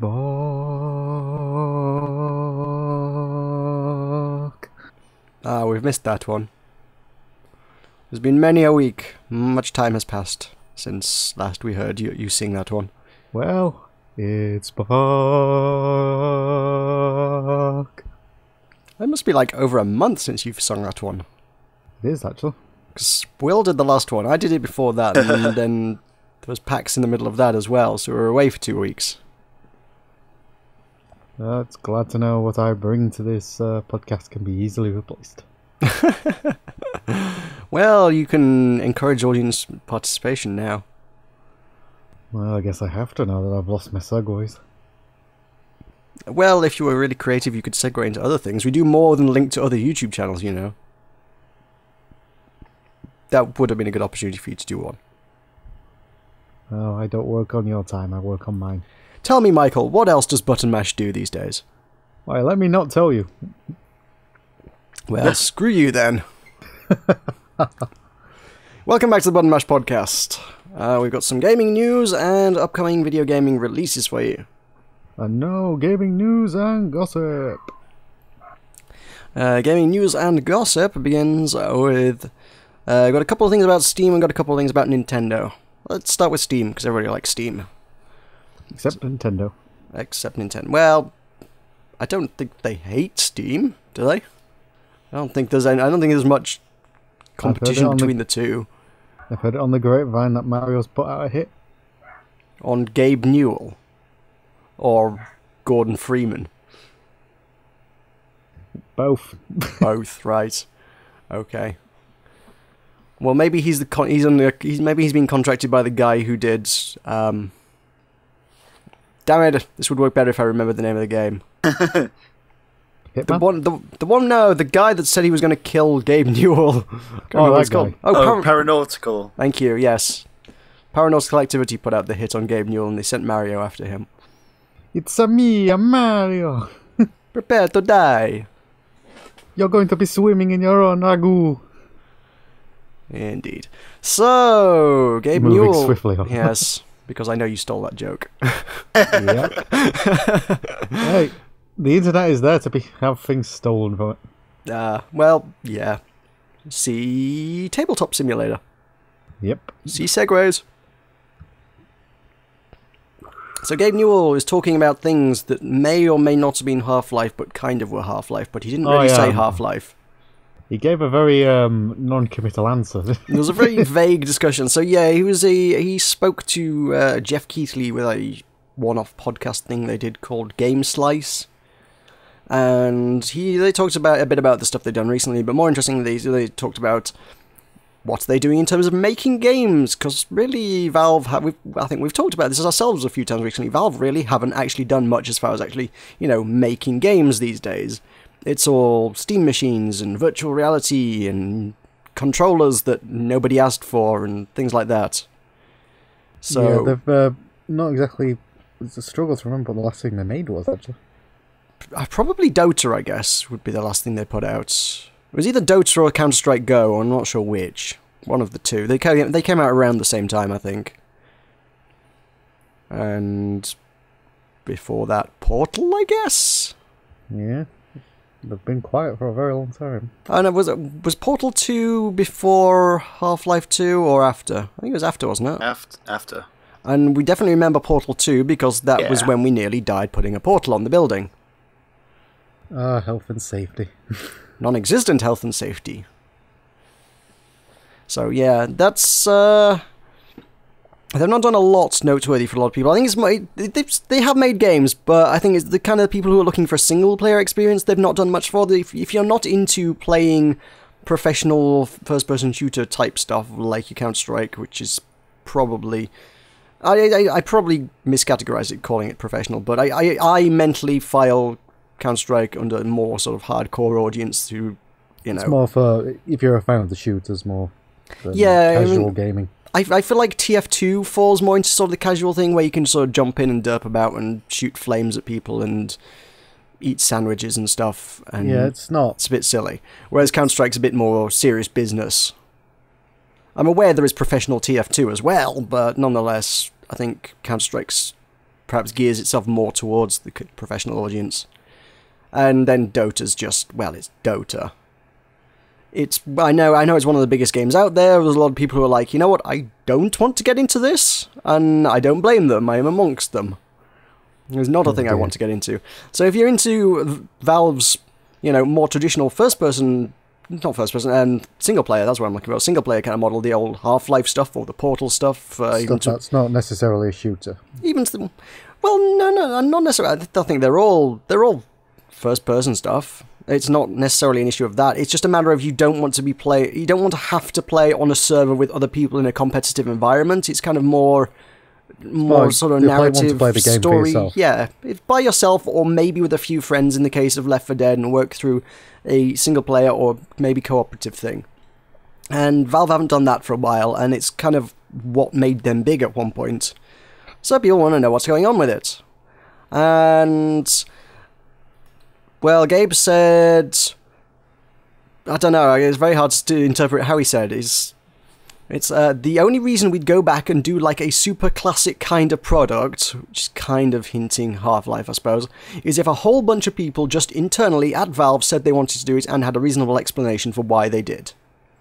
So basically the team or the developers would have to be on board for wanting to it kind of ties into Valve's weird kind of corporate structure, which is to say everybody's allowed to do whatever they want, and you know, in order for Half-Life 3 or whatever to happen, you'd have to have a significant majority of people at Valve say, you know what would be a really great project for us to work on? Let's do Half-Life 3, and everyone turns around and goes, you know, that sounds like a really good idea, I like this and that, let's do Half-Life 3, and if they're all on board, and you've got enough people on board to actually make a game happen, then they can form the Half-Life 3 team, and those guys can push all their desks together and start working on the project together. Yeah, and if no... I think we need to go on to the next part of the statement, which is completely counteracts that. Yeah, he's saying basically he was saying that's the only reason why they would do it. But if you want to do another Half-Life game, naming the series by name there actually, and want to ignore everything we've learned in shipping Portal 2 and in shipping all updates on the multiplayer side, that seems like a bad choice. So we'll keep moving forward, but that doesn't necessarily always mean what people are worried that it might mean. Make of that particular minefield what you will. It sounds like if they were going to do Half-Life 3... it probably wouldn't be more Half-Life the same as Half-Life 2 was, but a bit shinier. I don't think that would ever happen at this point. If they were going to do it, it would be something new and different. Which is not necessarily a bad thing. It wouldn't necessarily need to be a bad thing, but I don't think, and I've said this a bunch of times, I don't think that's what people would expect. I think what people would expect from Half-Life 3 is more Half-Life. And that doesn't sound like what Valve themselves want to work on. So if they were to make Half-Life 3 and make it different, you would disappoint a very large amount of people and be shooting yourself in the foot. And I've said time and time again, and I will continue to say it, I don't think there's any way they can make Half-Life 3 and make it work. There's no way they can do Half-Life 3 and it won't turn out worse for them than if they didn't make it. I don't think it's a good business decision for them. Because there's too much riding on Half-Life 3 at this point. The hype train is too big. Even though they've never announced anything about it, the player base around it has generated such a hype train around what it could be, that anything they could deliver would never live up to any kind of expectation. And given that the expectation is this, to quote Gabe, super classic kind of product, the old school Valve kind of game, and Valve are no longer interested in making that kind of game, they're interested in making different games these days, I don't think they would make what the hype train wants the game to be. If you'll follow me. Yeah. So, seems like we're not going to be getting it anytime soon. I wouldn't, put it on your Christmas list anytime soon. No, it's not a sure bet. I don't think Santa Newell is going to bring you it. So, yeah, that's I suppose. I mean, I've said time and time again, I would love to see something else from them, and if they do, it's interesting that they never really said we are looking to make any kind of new single-player experiences either. They didn't really say what they are or aren't working on. On the whole, it's all very non-committal entirely. It was just like, if we were to work on this, this is why we would work on this. If we were to do this, this is why we would work on this. There's no real surefire, this is or isn't what we are or are not working on. You might as well have just gone on the podcast and shrugged. Yeah, might as well. I say, even though the main driving point is Half-Life 3 ever going to come out, like I say, if they made any other single-player experiences, it would probably be a good game, because Valve are good at making good games. They've proven themselves time and time again. I wouldn't be too bothered what they came up with, because it would probably be fairly innovative and fairly interesting, and I'd play it, and it would be good, I'm quite sure. But they haven't offered up any kind of information as to whether that's even a thing that they're actually going to do. Because, quite frankly, for the last year or so, probably 2 years now, all they've done is Steam Universe and Steam machines and Steam controllers and things. And so it's all been hardware and systems and things rather than games. There's not really been much in the way of games, or anything to hint at games. But I suppose with the number of actual online games that they've got, there's parts of their actual game development teams are actually working towards supporting their free-to-play stuff and keeping new content going for... I know Counter-Strike isn't free-to-play, but a lot of their model isn't a million miles from the free-to-play model, in spite of having to buy the game in the first place. And then Dota and TF2, they are the free-to-play model, and quite frankly, that's unsustainable if you don't keep new content coming. So their artists and game designers and things genuinely do have to keep adding stuff to those games. So there's probably an element of that as well. So that's that. In other Steam news, we've got something that does affect us here at Buttermash here today. Sort of. Oh, don't say that. Well, I could not say it, but it still affects us. Steam now requires curators, and we are a curator, to disclose paid endorsements. And they're very vague about what that means. Do we have any paid endorsements? Yeah, you say that affects us. That's what I'm saying. They're very vague about what that means. Technically, by their standards, we do. What? Technically, by their standards, pretty much all of our critique, or my critique at any rate, is a paid promotion. Because they count non-monetary rewards, such as free games, as being let me read it out. If you use Steam services, e.g. the Steam Curators list, to promote or endorse a product, service, or event in return for any kind of consideration from a third party, including non-monetary rewards such as free games, you must clearly indicate the source of such consideration to your audience. The new subscriber agreement states. Blah, blah, blah, blah, blah. So they're saying with their curator system, if you have accepted anything in return for your kind of your placement on the curator list, or broadcasting their stuff. I don't know who uses the broadcasting, but whatever. If they've given you anything in exchange for being on that curator list, you have to note that. I mean, admittedly, they've not really given it in exchange. They've made a good game, and I've said, oh, I am happy to recommend it, and they've given me the free game, but by their standards, that sounds like they would count that. But that's kind of weird. I mean, anybody who's doing any kind of critique professionally to any kind of standard, and I realise I'm just more enthusiast press than real press, but at this point the line's grey enough that I'm not sure it even matters. They are still coming to me as press and saying, here's a copy of our game for free so that you can take a look at it and critique it and say whether it's bad or good and tell your viewers and your audience whether it's bad or good. If it's bad, I'll tell people it's bad. If it's good, I'll tell people it's good, and I will recommend it, and I will put it on my curator list and say, hey guys, this game's actually quite good. Here's a link to my review where you can get more information in depth. I think the biggest issue with this is the curator system is kind of crap. They're asking you to disclose information in the curator system, and the curator system only lets you use 156 characters to tell people why the game is good or bad. Or, generally speaking, it's supposed to be used for good, but some people do bad as well, but whatever. So, it's very, very hard to come up with a recommendation for something in a character limit that's, in the same realm as Twitter. Yeah. You're trying to describe an entire video game on Twitter, effectively. Which is not easy to do. And then they're saying, oh yeah, a good part of that 156 characters means you should be telling people whether it's essentially a paid promotion or not. And yeah, I don't know. I don't know how you would do that. That takes up a lot of space, and like I say, you're struggling to fit it in to begin with. Where the heck are you going to put that? I mean, I saw someone, I think it was Total Biscuit, in fact, suggested that you should just put hashtag paid promotion or hashtag sponsored, that was it. He was like, oh yeah, if you just put hashtag sponsored on it, that'll be fine. No, it wouldn't. That's because they're casting the net so broadly.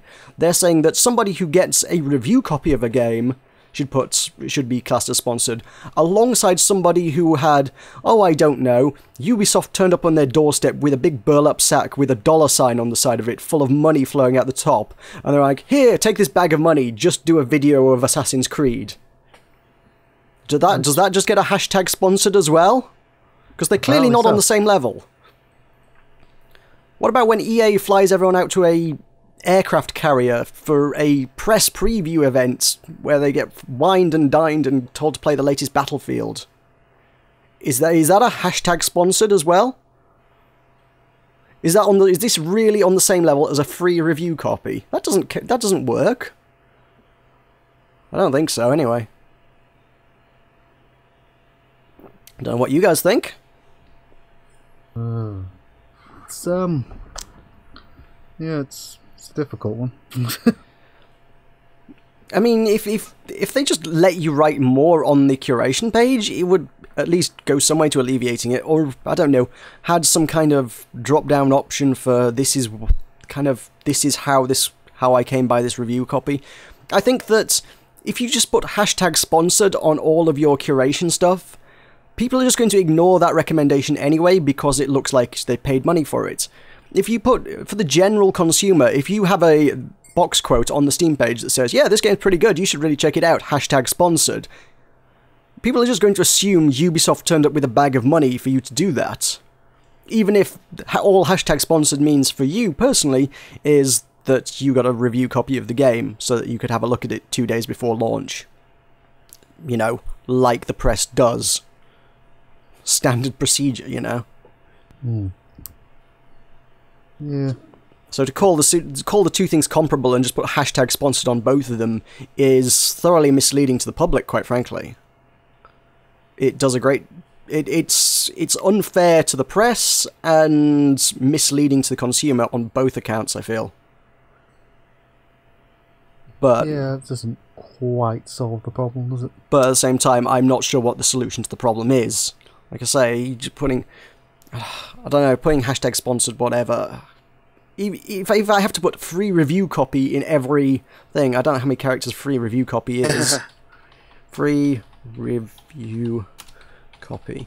How many is that? 1, 2, 3, 4, 5, 6, 7, 8, 9, 10, 11, 12, 13, 14, 15, 16. So I'm down to 140 characters. If I put free review copy in my review, I'm down to 140 characters to begin with. If I put hashtag free review copy in, I'm down to 139. If I want a space before that and a full stop at the end of my sentence, I'm down to...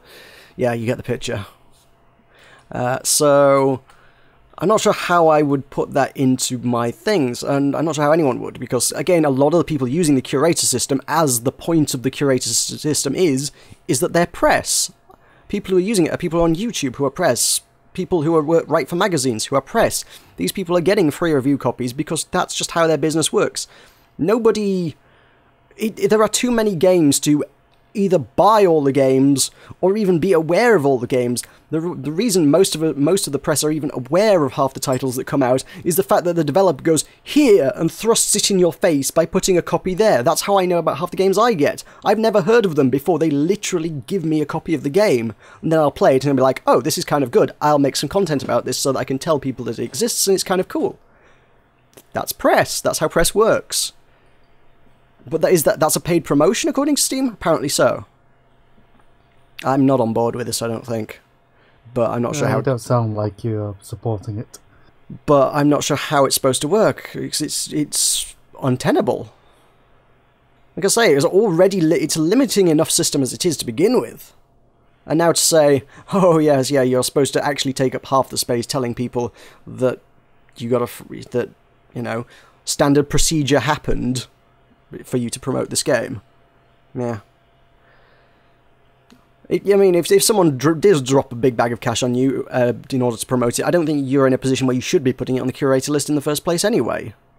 Yeah, and I will say, I'm not going to name any names, but I have seen some big names that have like recommended games, and then when you click on it, it's like, oh yeah, this is a paid promotion from so-and-so, and it's like, I can't trust your recommendation then. That's not a recommendation. They literally paid a lot of money for you to go, hey, play this game. This is a really cool game. So you putting your curation thing up there, I can't trust you. That's... no. No good. Yeah, which is fair. I literally think I was going to say, rather than disclosing paid endorsements, it should literally be Steam does not allow you to put paid endorsements on the curation system, but free review copies I don't think would count. I've seen one or two really small people like, oh, by the way, guys, I pay for all my review copies. And I'm like, so? All that means is you're actually covering less content than your competitors. If the only things you're prepared to cover are the things you pay for yourself, well, you're limiting yourself there. I reckon if you're at the level where you're actually running as a business, you can claim it back from your taxes on as a business expense, I suppose. But for certainly, so you're small to intermediate level, the kind of enthusiast level, there's no way that's viable. It's not sustainable. It can't work in the long run. You can't afford to buy your games just so that you can turn around and say, by the way, I buy all my game copies. And quite frankly, if you're claiming it back of your tax at the end of the year, what the hell's the difference between a free review copy and you paying the game and getting the money back for the game at the end of the tax year anyway? Essentially, you're getting the game free either way, so who cares which way you got it? It is pointless. It is utterly pointless. Well done, Valve. He's too busy doing that to make Half-Life 3. Yeah, they're too busy faffing about with shit like that than making Half-Life 3, absolutely. So, Nintendo, let's look at Nintendo instead. Nintendo have got more positive things going on, sort of, maybe. Smiles to faces. Nintendo have announced that they're going to announce another console. Well, they've announced a bunch of announcements and stuff, and then teased some bits and pieces.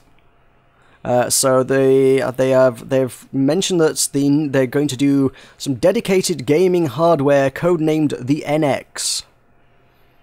Interesting. But there's no information on what that is or what it could be, other than that they're going to tell you more about it next year. So it's going to be another 9 months before we find out anything more about it anyway. So, yeah. There's NX. Speculate. What's an NX? Will, what do you think an NX is? Another excuse to make another Mario Kart? There's an N for another excuse. Yeah. It's Nintendo's cash cow, that. I suspect that's true. I was going to say, I heard some people saying the X could be 10 because it's like Nintendo's 10th system? It depends how you count that one, because you have to fudge the numbers a bit to make that one work. N isn't a Roman numeral, though. Yeah, but like Nintendo 10 or something. Right, okay. NX, Nintendo 10 or something. I was like, if you go through the handheld ones, it's like, yes, if you don't include some handhelds. Because they've done so many iterations of so many things. It's like, oh, there's the Game Boy and the Game Boy Color. Are they kind of the same thing, but not entirely the same thing? I mean, there were some Color games that weren't on the standard one, so maybe they're separate. Then we've got the Game Boy Advance and the Game Boy Advance SP and the Game Boy Micro, which all kind of played the same thing, but then I don't think but then at the same time, I think the Micro was supposed to be its own thing as well, and wasn't supposed to be a version of the GBA, in spite of it only playing GBA games. And then you've got the DS and the DS Lite and the DS XL and the 3DS and the 3DS Lite and 3DS XL and the DSi and then the new 3DS and all of the other combinations of letters that they could possibly find for that. Which ones of those count? Is the DS, I mean, was the DSi sufficiently different to the DS to make it a new console? I don't know. Maybe? I think the 3DS, I think you could say DS and 3DS. And then there's the new 3DS, which does play different games to the 3DS. If you only have a 3DS, they're releasing games now that can't be played on it that say 3DS on them. But you need a new 3DS in order to play the new 3DS games. Thanks, Nintendo. Simple to understand, I know. And then some people are like, oh, it's way too soon for them to make a new blah, blah, blah, blah, blah. I mean, the Wii U hasn't been out a massively long time. It's only been a couple of years. It's been longer than most people realise, I think, but hasn't been out that long. And then the 3DS, obviously, they've literally just done the new 3DS, so which of those would they be more likely to iterate? The 3DS itself has been around for a while, and they've just put out a new one which does play unique software on it, the games that won't run on the 3DS. So are they likely to be making a new handheld? Is it too soon? At the same time, I feel like... Too soon for a handheld. At the same time, they put out the DS really, really, really hot on the heels of the Micro as well. They were like, the Micro is this whole standalone thing, and it's supposed to be entirely its own unique product, and you can buy it and it will play different games. And anybody who owned a GBA was like, well, I already own a GBA, so I don't need to buy it. And to the Micro's credit, it's actually a really nice little bit of hardware, but at the time, the market of people who already owned a GBA were like, I don't need another GBA that's even smaller than the one I have. The one I have is reasonably large, but it fits my pocket not too badly. I fit my GBA in my pocket. That's all I needed. And the SP. Actually, I like the SP's form factor, the GBA SP. That's got a good form factor on that thing. And then they did the Micro, and it's like, I don't need to buy that, especially as the DS is coming out in about a month's time. There wasn't very little time between the Micro and the DS. So it's not unheard of for Nintendo to put out two new things really, really quick together. So, I don't know. I don't entirely rule out a handheld on that basis, because I've seen what Nintendo have done with handhelds before. I guess a Wii would be more likely. I don't know, maybe it's the Wii U has not quite taken off in the way they've hoped, and they're like, shit, make another one that's better. Make an NX, make the NX! I was going to say, yeah, the 3DS is, you know, selling hotcakes. People love the 3DS. People are buying those. Those are great. Wii U is... I still don't think it's quite taken off quite like they would like it to. And I guess the part of the issue with that is they're really, really struggling with third-party support. A lot of the stuff on the Wii systems at the minute is mostly just Nintendo making their own stuff, and there is a limit to how fast they can put stuff out. It's like, there's a... Maybe if they made another F-Zero, that's what I'm thinking. Let's put for that F-Zero. If they make another F-Zero, that'll solve all their problems. I swear by that. Stop making Mario Kart, Nintendo. Stop making Mario Kart. We don't need Mario Party 10. What we need is not Mario. We need F-Zero Wii X. I don't know. I'm not in charge of naming games. I'm just telling you what to make. Yeah, they've got so many IPs that they don't use, but at the same time, yeah, obviously there's a limit to how many things they could make first party wise. I do think they could stand to diversify a little bit more because they've got the IPs that they don't use, but at the same time, yeah, whatever, it's their call, it's their console. They just need to. I don't know why. I've never quite grasped why the third party developers have kind of branched away. Is it just that they don't have the power compared to the other consoles, so that, you know, when someone's like, oh, we're putting out the latest Assassin's Creed, and it can display 200 peasants at once, and it's like, well, we can't put it on the Wii because it can't display 200 peasants in Paris or wherever. Maybe it's just, Not that the Xbox or PS4 could either, but hey. Maybe it's just because there's a common conception that Xbox and PS4 are just the superior brands and the brands people go to, so the Wii kind of gets left by the wayside. It's almost a self-fulfilling prophecy that way, though. If you're not making games for the Wii, no one's going to buy a Wii. The developers need to make something on it before people buy those consoles. They can't say, oh, nobody's buying that console, I'm not going to make anything for it. Well, no, because you decided to make your game on the PS4, so if people want to play your game, they're going to have to go on the PS4 for it. Of course they didn't buy the Wii. Everybody decided for some reason at some point that they didn't want to make games for it. Which is a very strange state of affairs. Oh well. There is... I've not read the article thoroughly. There is a graphic at the bottom of this Polygon article that we've got, which... I'm not sure if this is supposed to be like Nintendo's lineup, but they've got 3DS, Wii U, the NX, and then on the other side they've got tablet, smartphone, and PC, and I'm like, hang on, wait, what has Nintendo got to do with PC? Don't tell me Nintendo was making a PC. I would... That would be kind of cool if Nintendo went into PC games, I won't say no. It'd be fascinating.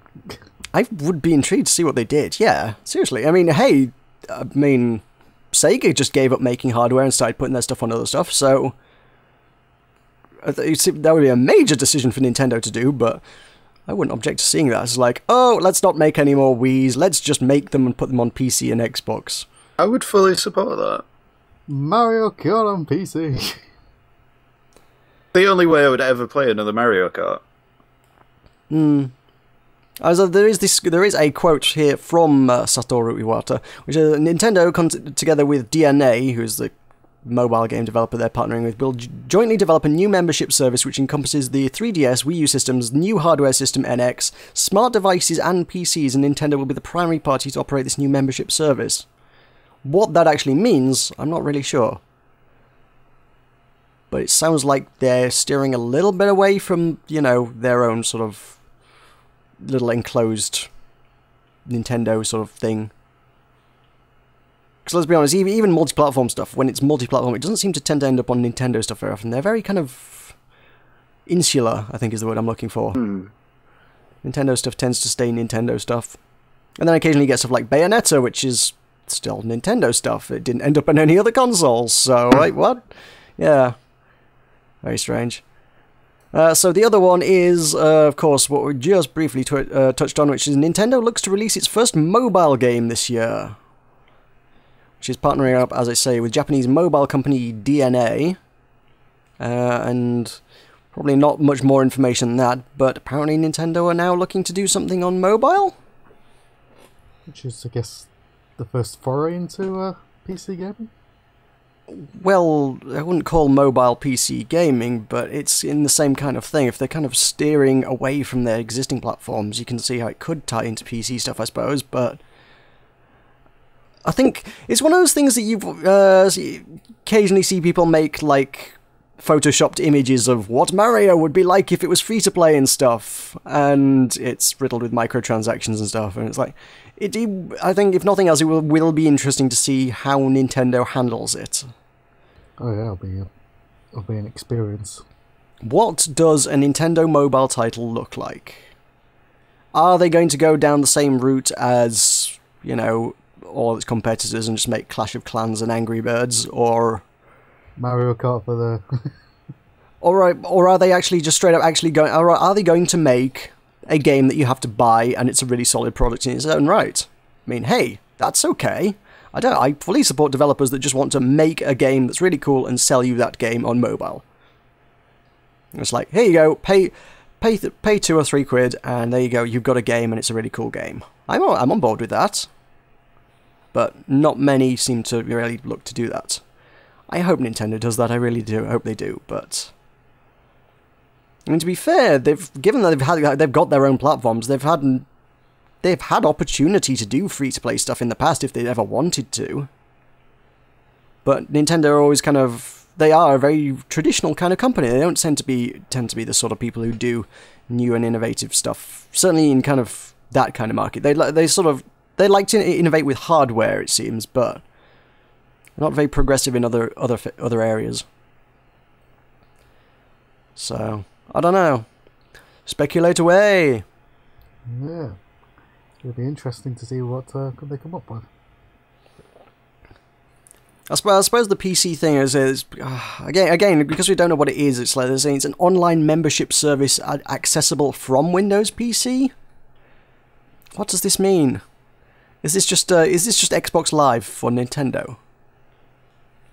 Which, again, to be fair, beats the shit out of their existing friend code system. If they want to actually have some kind of account that you would use to play your games on, I guess that's certainly a step forward in terms of online gameplay for Nintendo stuff.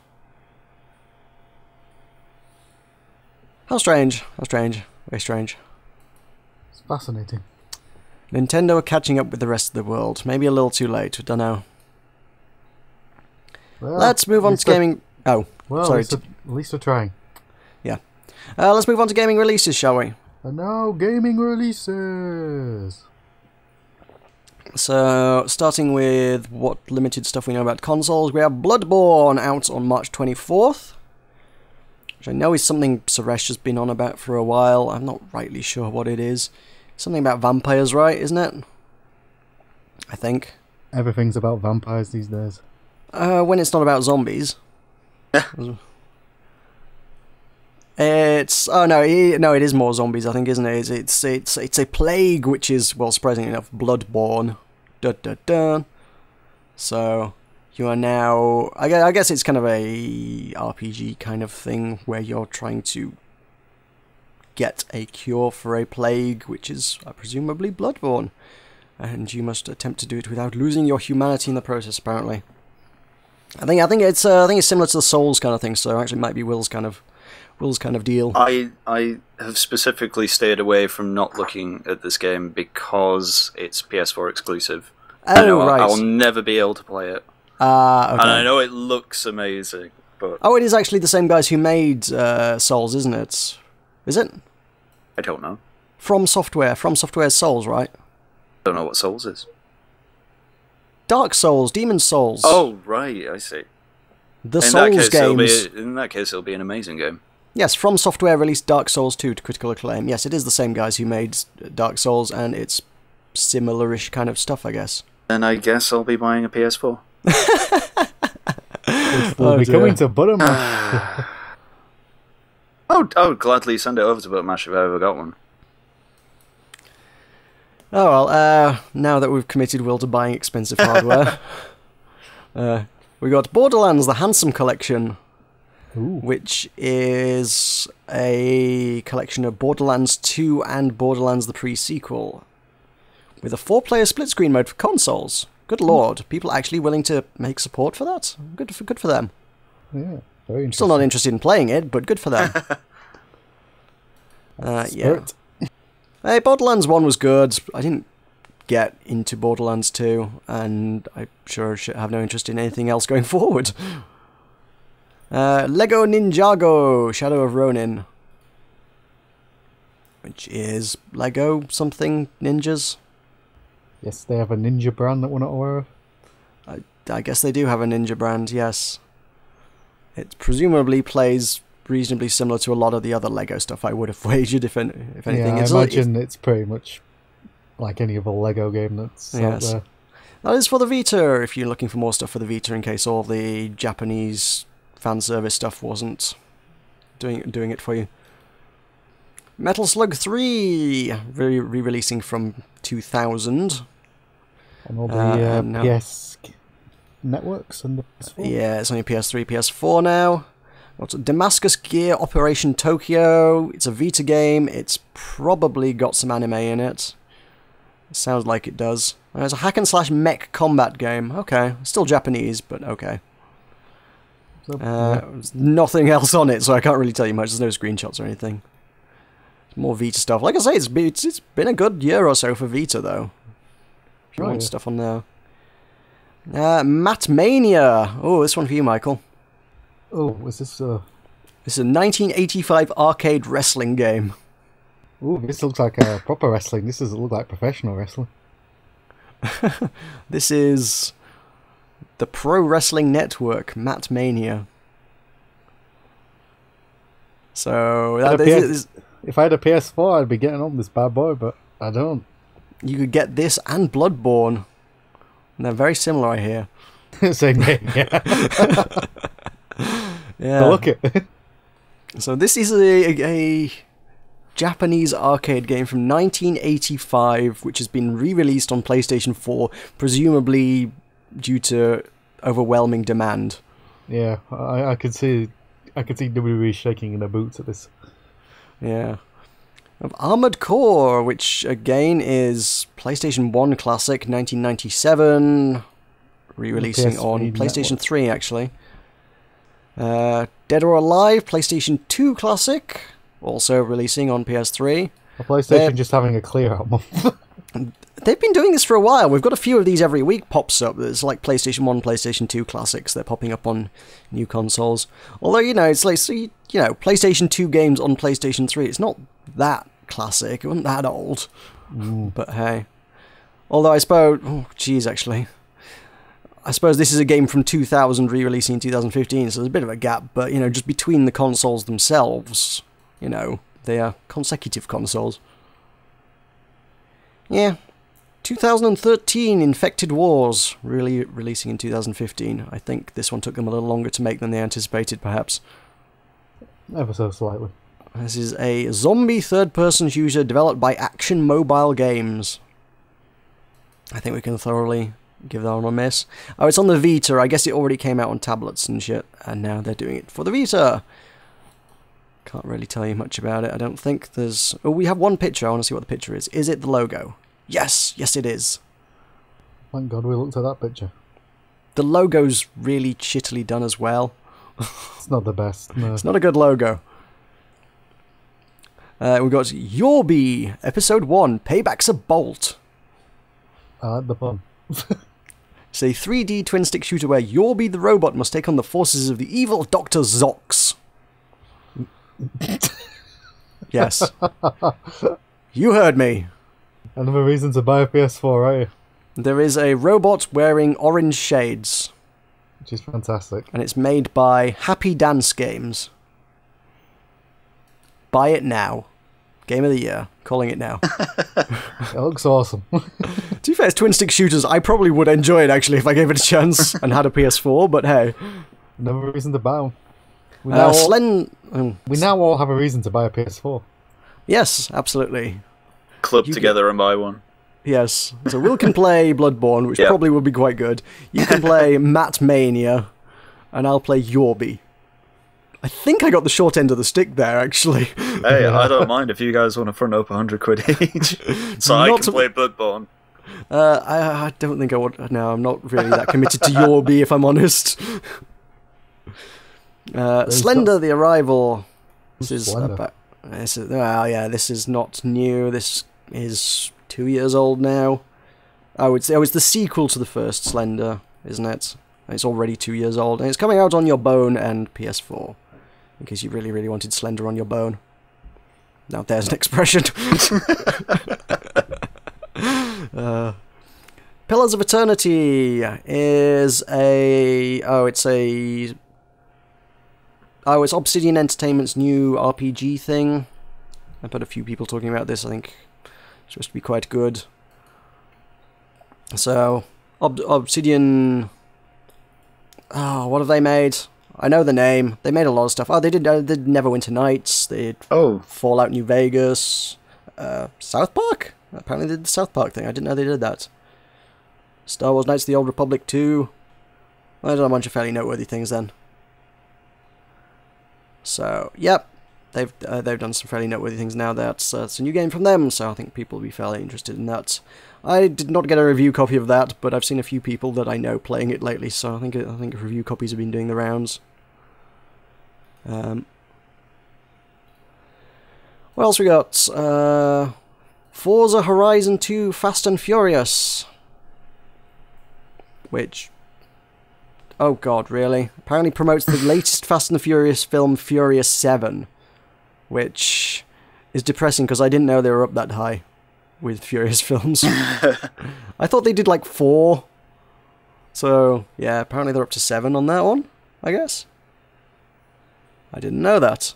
So yes, it is, and now you can play Forza to promote it or something. Sorry, did you have something to add there? No, I just stopped watching after Tokyo Drift, I think. Which one was that one? 3, maybe? Alright. I don't think I've seen it. I think that is 3, yeah. Alright. I don't think I've seen any of them, so yeah. No We got up loss. to the point where the Rock gets in. Right. Oh god, yeah. And we have Star Ruler, which is a 4X game. Star Ruler 2 is a 4X game developed by Blind Mind Studios. And there's next to no information on it whatsoever. I guess if it's number 2, they must have at least made a previous one that must have done okay.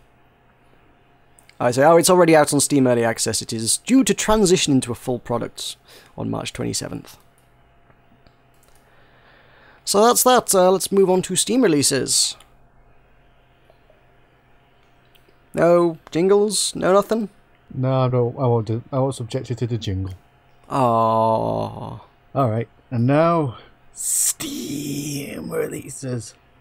Sorry, We need a sound effect. It was just a jet of steam or something. Yeah. You do that. I'm sorry, I don't know what the hell that was. I turned into Gollum.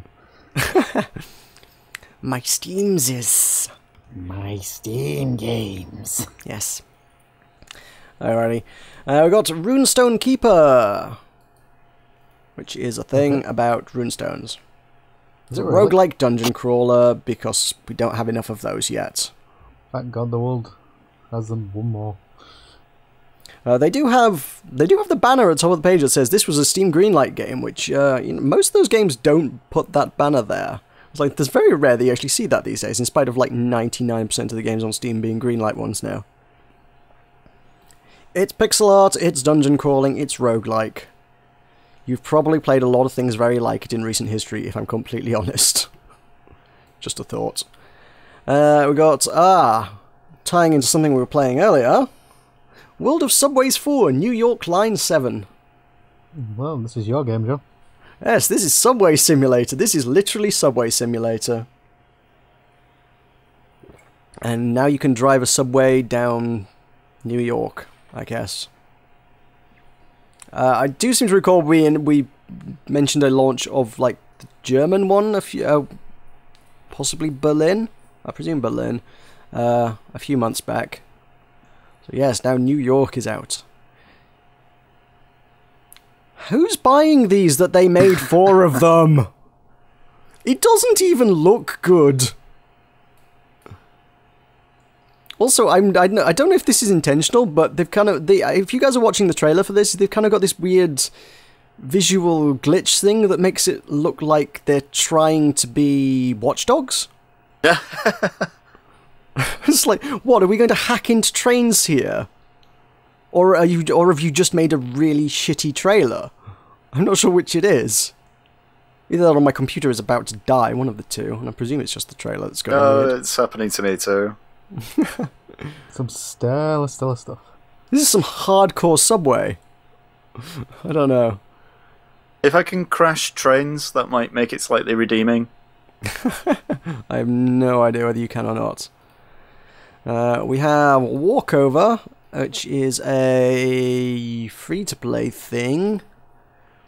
Team up with your comrades to stand against the pesky aliens. I'm not even sure what I'm looking at. It's a top-down shooter, I guess. A free-to-play cooperative top-down shooter?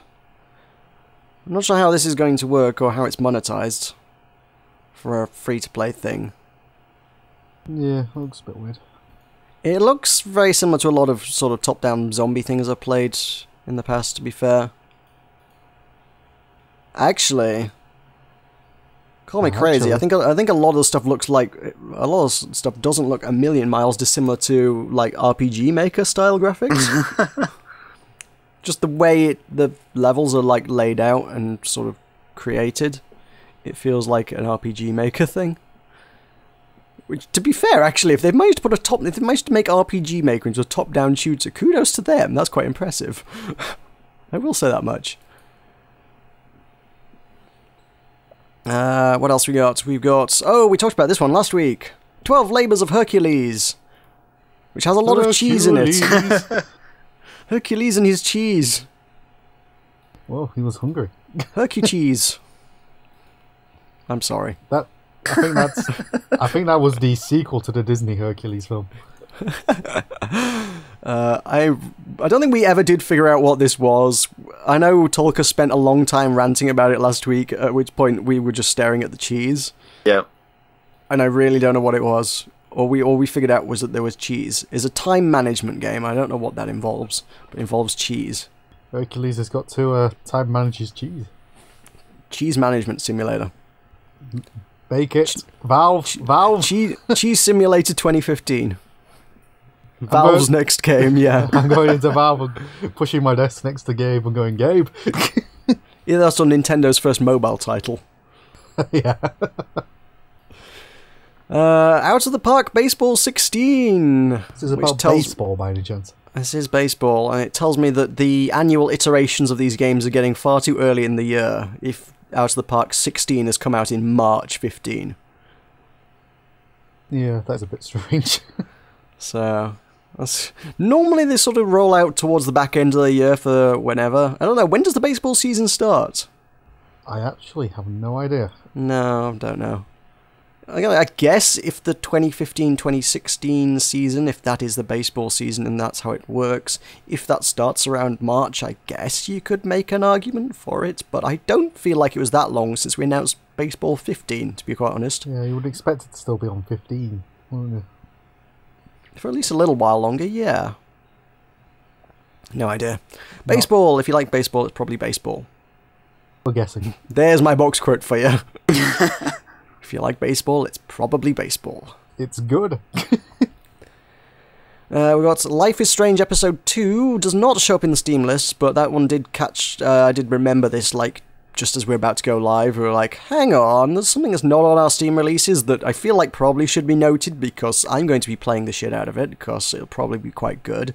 I don't know, actually, I thought it was generally well received, but then I've heard a lot of people really bad-mouthing it lately, and I'm like, oh, I thought everyone liked Life is Strange. I liked Life is Strange. It was strange. Definitely. It lived up to the title. I enjoyed it. Yeah, definitely. I'll definitely be working my way through the episodes.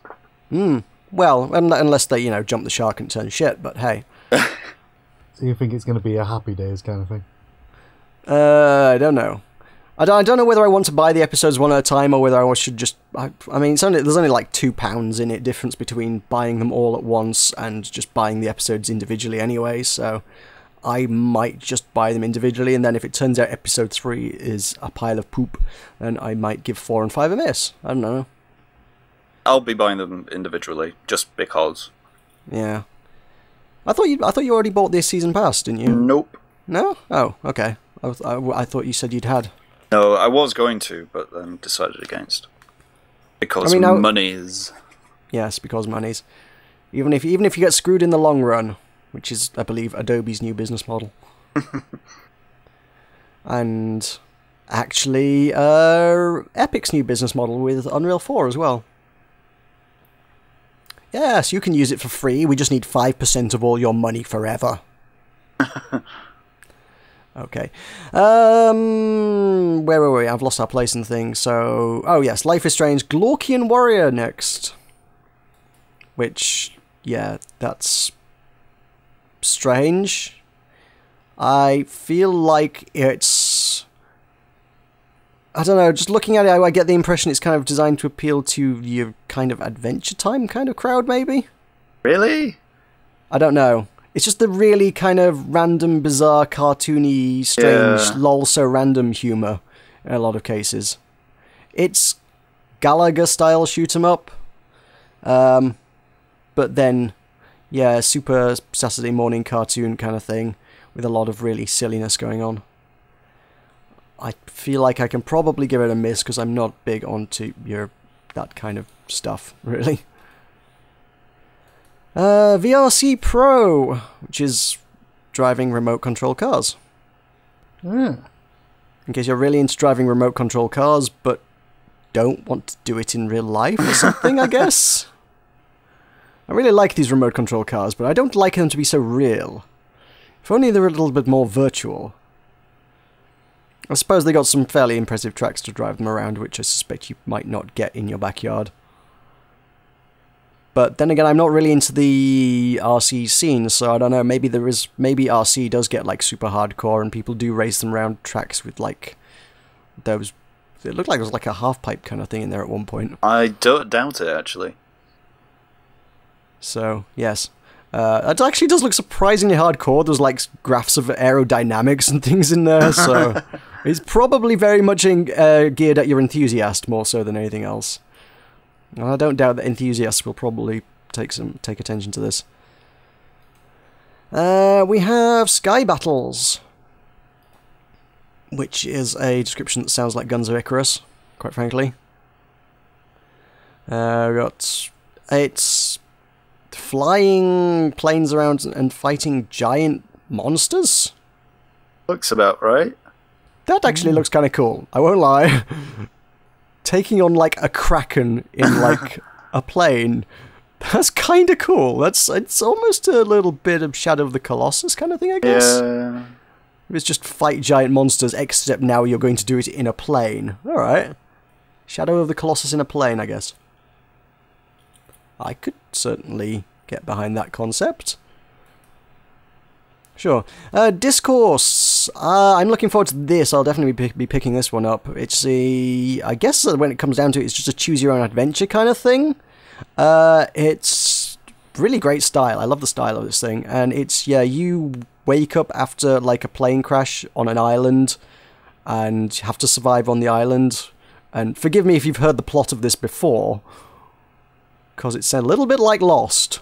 I was just going to say, is it Lost? Yeah. I will say, actually, the Indie Mega Booth curator description that shows up on the page is, it's like Lost, but with less smoke creatures. This is by Alchemy Labs, they've done a bunch of other cool stuff before. They did a Smuggle Truck, which got banned by Apple because it involved smuggling illegal immigrants in, and Apple didn't like political games. So they just replaced all the immigrants with fluffy animals and called it Snuggle Truck. Oh dear. Which was quite impressive. I think that was these guys, I'm pretty sure. I know they did Jack Lumber as well. I enjoyed that game. Oh, you played that one? Yeah, that was good. That's cool, yeah. That's a good little game. So yeah, they've done some cool stuff. I like Alchemy.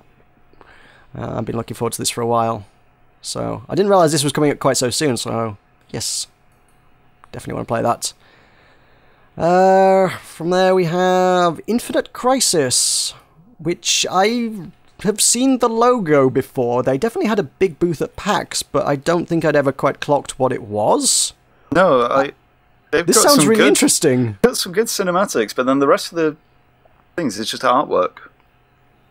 Well, it's DC MOBA. It's Batman in a MOBA for some reason, and I don't know, that sounds kind of cool. You just got, like your League of Legends or whatever, but instead you've got, like, Batman and Superman fighting each other and shit.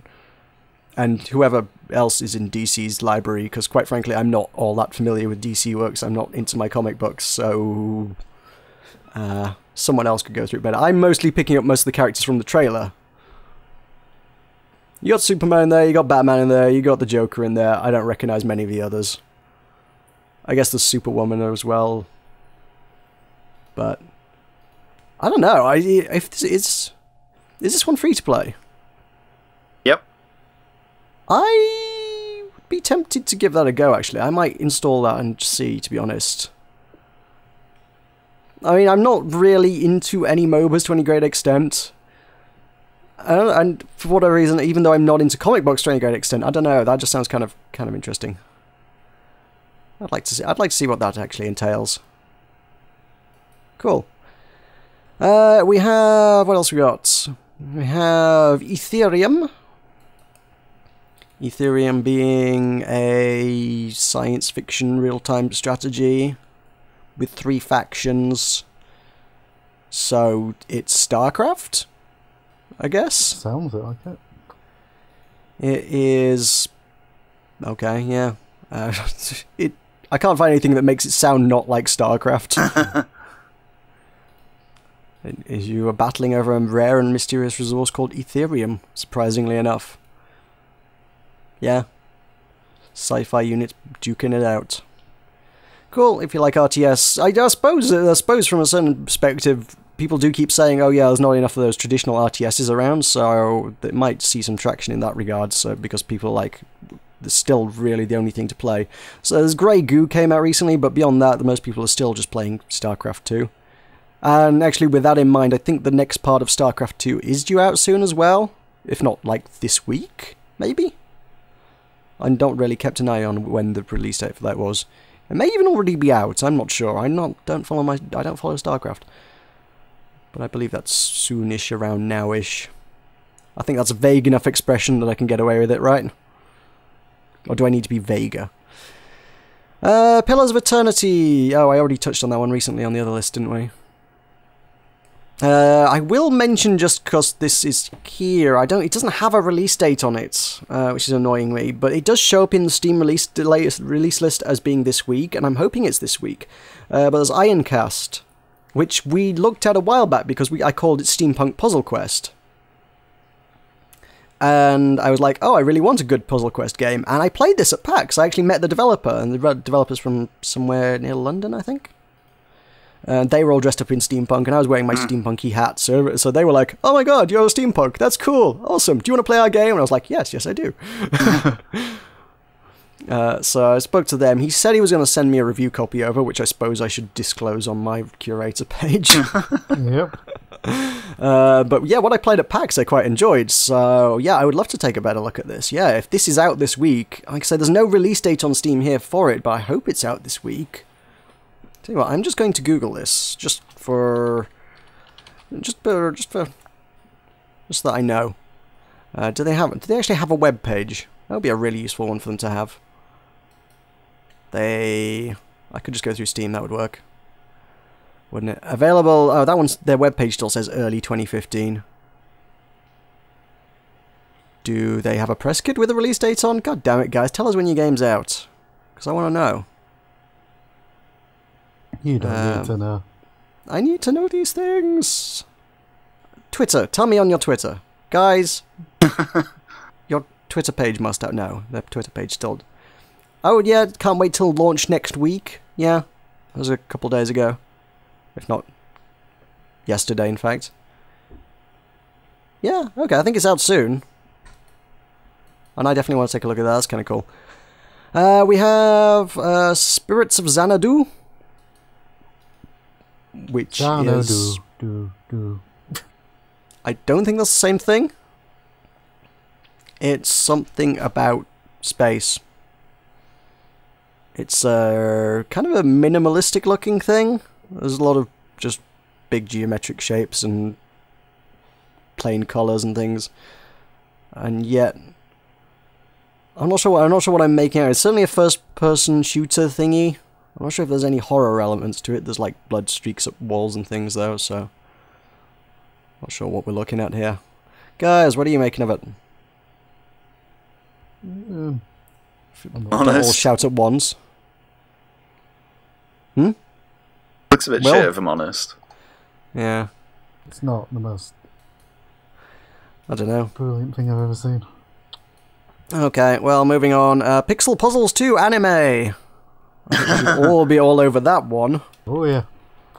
This is Jigsaw Puzzles from the same people who presumably brought us Pixel Puzzles 2 Birds, which involved doing jigsaw puzzles of dead birds, if memory serves. Which is exactly what you want to do jigsaw puzzles of. Except now you can do it of anime girls. Which is just... The mind boggles at the games that exist in the world these days. But it's there. If you ever thought, I really wish there were more jigsaw anime games in the world, there is now. You may rest easy at night.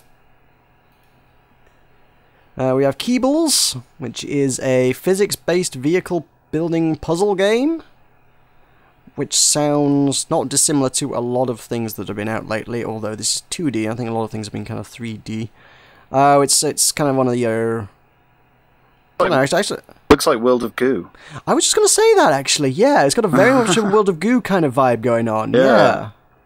There are literally blobs of goo and lots of stringy sticks holding blobs of other things together. Yeah. It's...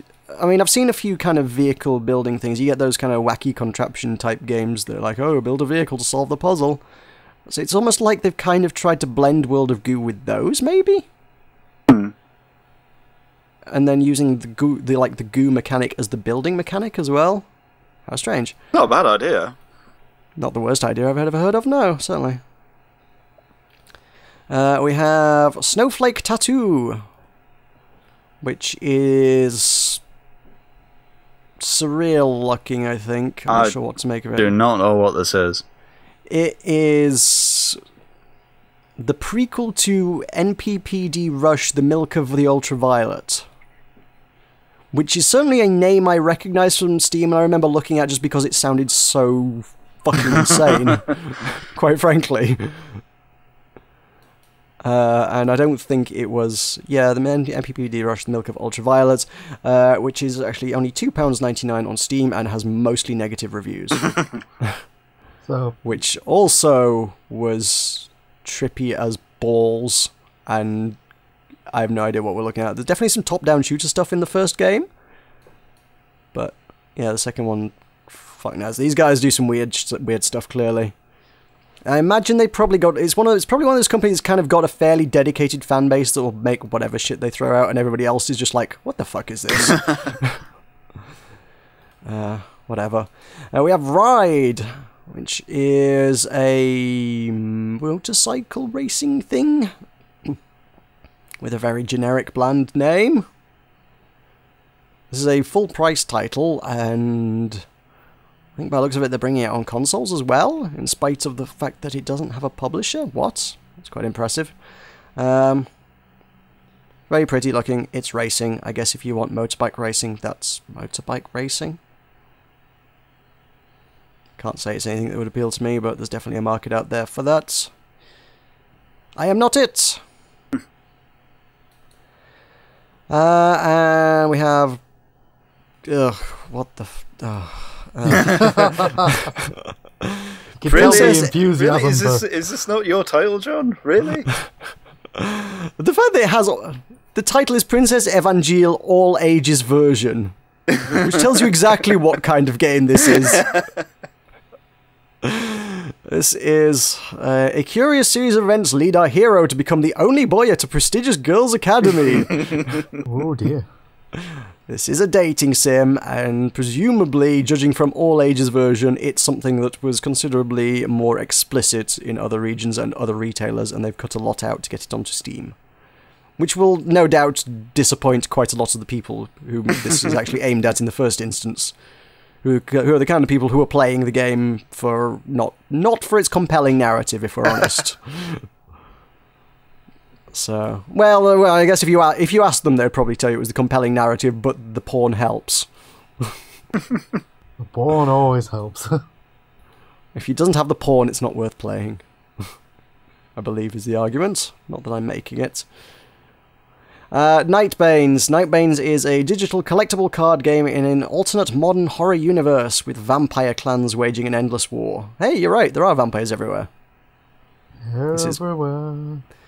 Vampires the card game. I guess our good friend Alzarath would be the man to speak to about taking a look at that. I have no idea whether he has any plans to look at it, but if anyone was going to do it, I think he'd be the man. He is the man with the cards. And this is cards. If you like cards, that's the thing. That'll bring us to the end, I suppose. That's all the Steam releases for the upcoming week. Actually, to be fair, it's not. This is the ones that are listed now. It invariably happens that over the course of the week, people actually put their games up. They don't actually put it up in advance, they just sort of put it up when their game launches. So, there will be loads that we've missed, but not much we can do about that. If they're not going to promote their game ahead of time, we can't talk about them. Whether it be good or bad. Full but anyway... disclosure. Yes. Michael, would you like to take us out? Well, it's been so long, I'll have a damn good go. You've forgotten how to do it at this point. Oh, well, we're about to find out, boy. Alrighty. We thank you very much for listening to the podcast. We really do appreciate it. Please feel free to subscribe or leave us a comment and we'll look into it, I guess. Wow, you're really compelling the audience participation. Leave a comment and we'll look into it, I guess. Wow. If you leave something that's compelling enough, I will respond. Yeah. If you're just going to post drivel, I probably will read it. Yeah, well. That's how it usually works. So there's like comments fall into two categories, or there's no comments that we get that I don't read. But all right, if you got something to say, I'll talk back. I'll rephrase that. Please feel free to subscribe or leave us a comment that John will read and reply to. I don't like the way you say I will. And do it again. No, carry on. If you want to find out more about Button Mash, you can find us on Facebook at facebook.com/buttonmash. Follow us on Twitter at twitter.com/button_mash_UK. You can check out our website at button-mash.net. You can find our podcast on YouTube and other videos and content that we do at the channel you're already on. Click the subscribe button below the bloody video. Yes, do it. Do it. Why have you not done it yet? And also, if you manage to get to this podcast without already being subscribed to the channel, please leave a comment and tell me how you got here, because I'm really intrigued. Yep, you're making notes of that, audience. Good. Yep. See, there's loads of opportunities to interact with us here today. It's fantastic. You can find our presence at Steam at The Steam curation page is bit.ly/BM Steam, where we will obviously disclose all paid endorsements. Speaking of which, if you would like to pay John to make YouTube exclusive content, you can find his Patreon series at. Okay, you can find that at patreon.com/buttonmash. Thank you very much. And your contributions are much appreciated. Once again, thank you very much for listening to the podcast. We truly do appreciate it on behalf of myself and on behalf of John. Thank you. And on behalf of Will. Thank you. I'm Michael. This has been the Button Mash podcast. We'll see you next week. Goodbye. Bye. Bye.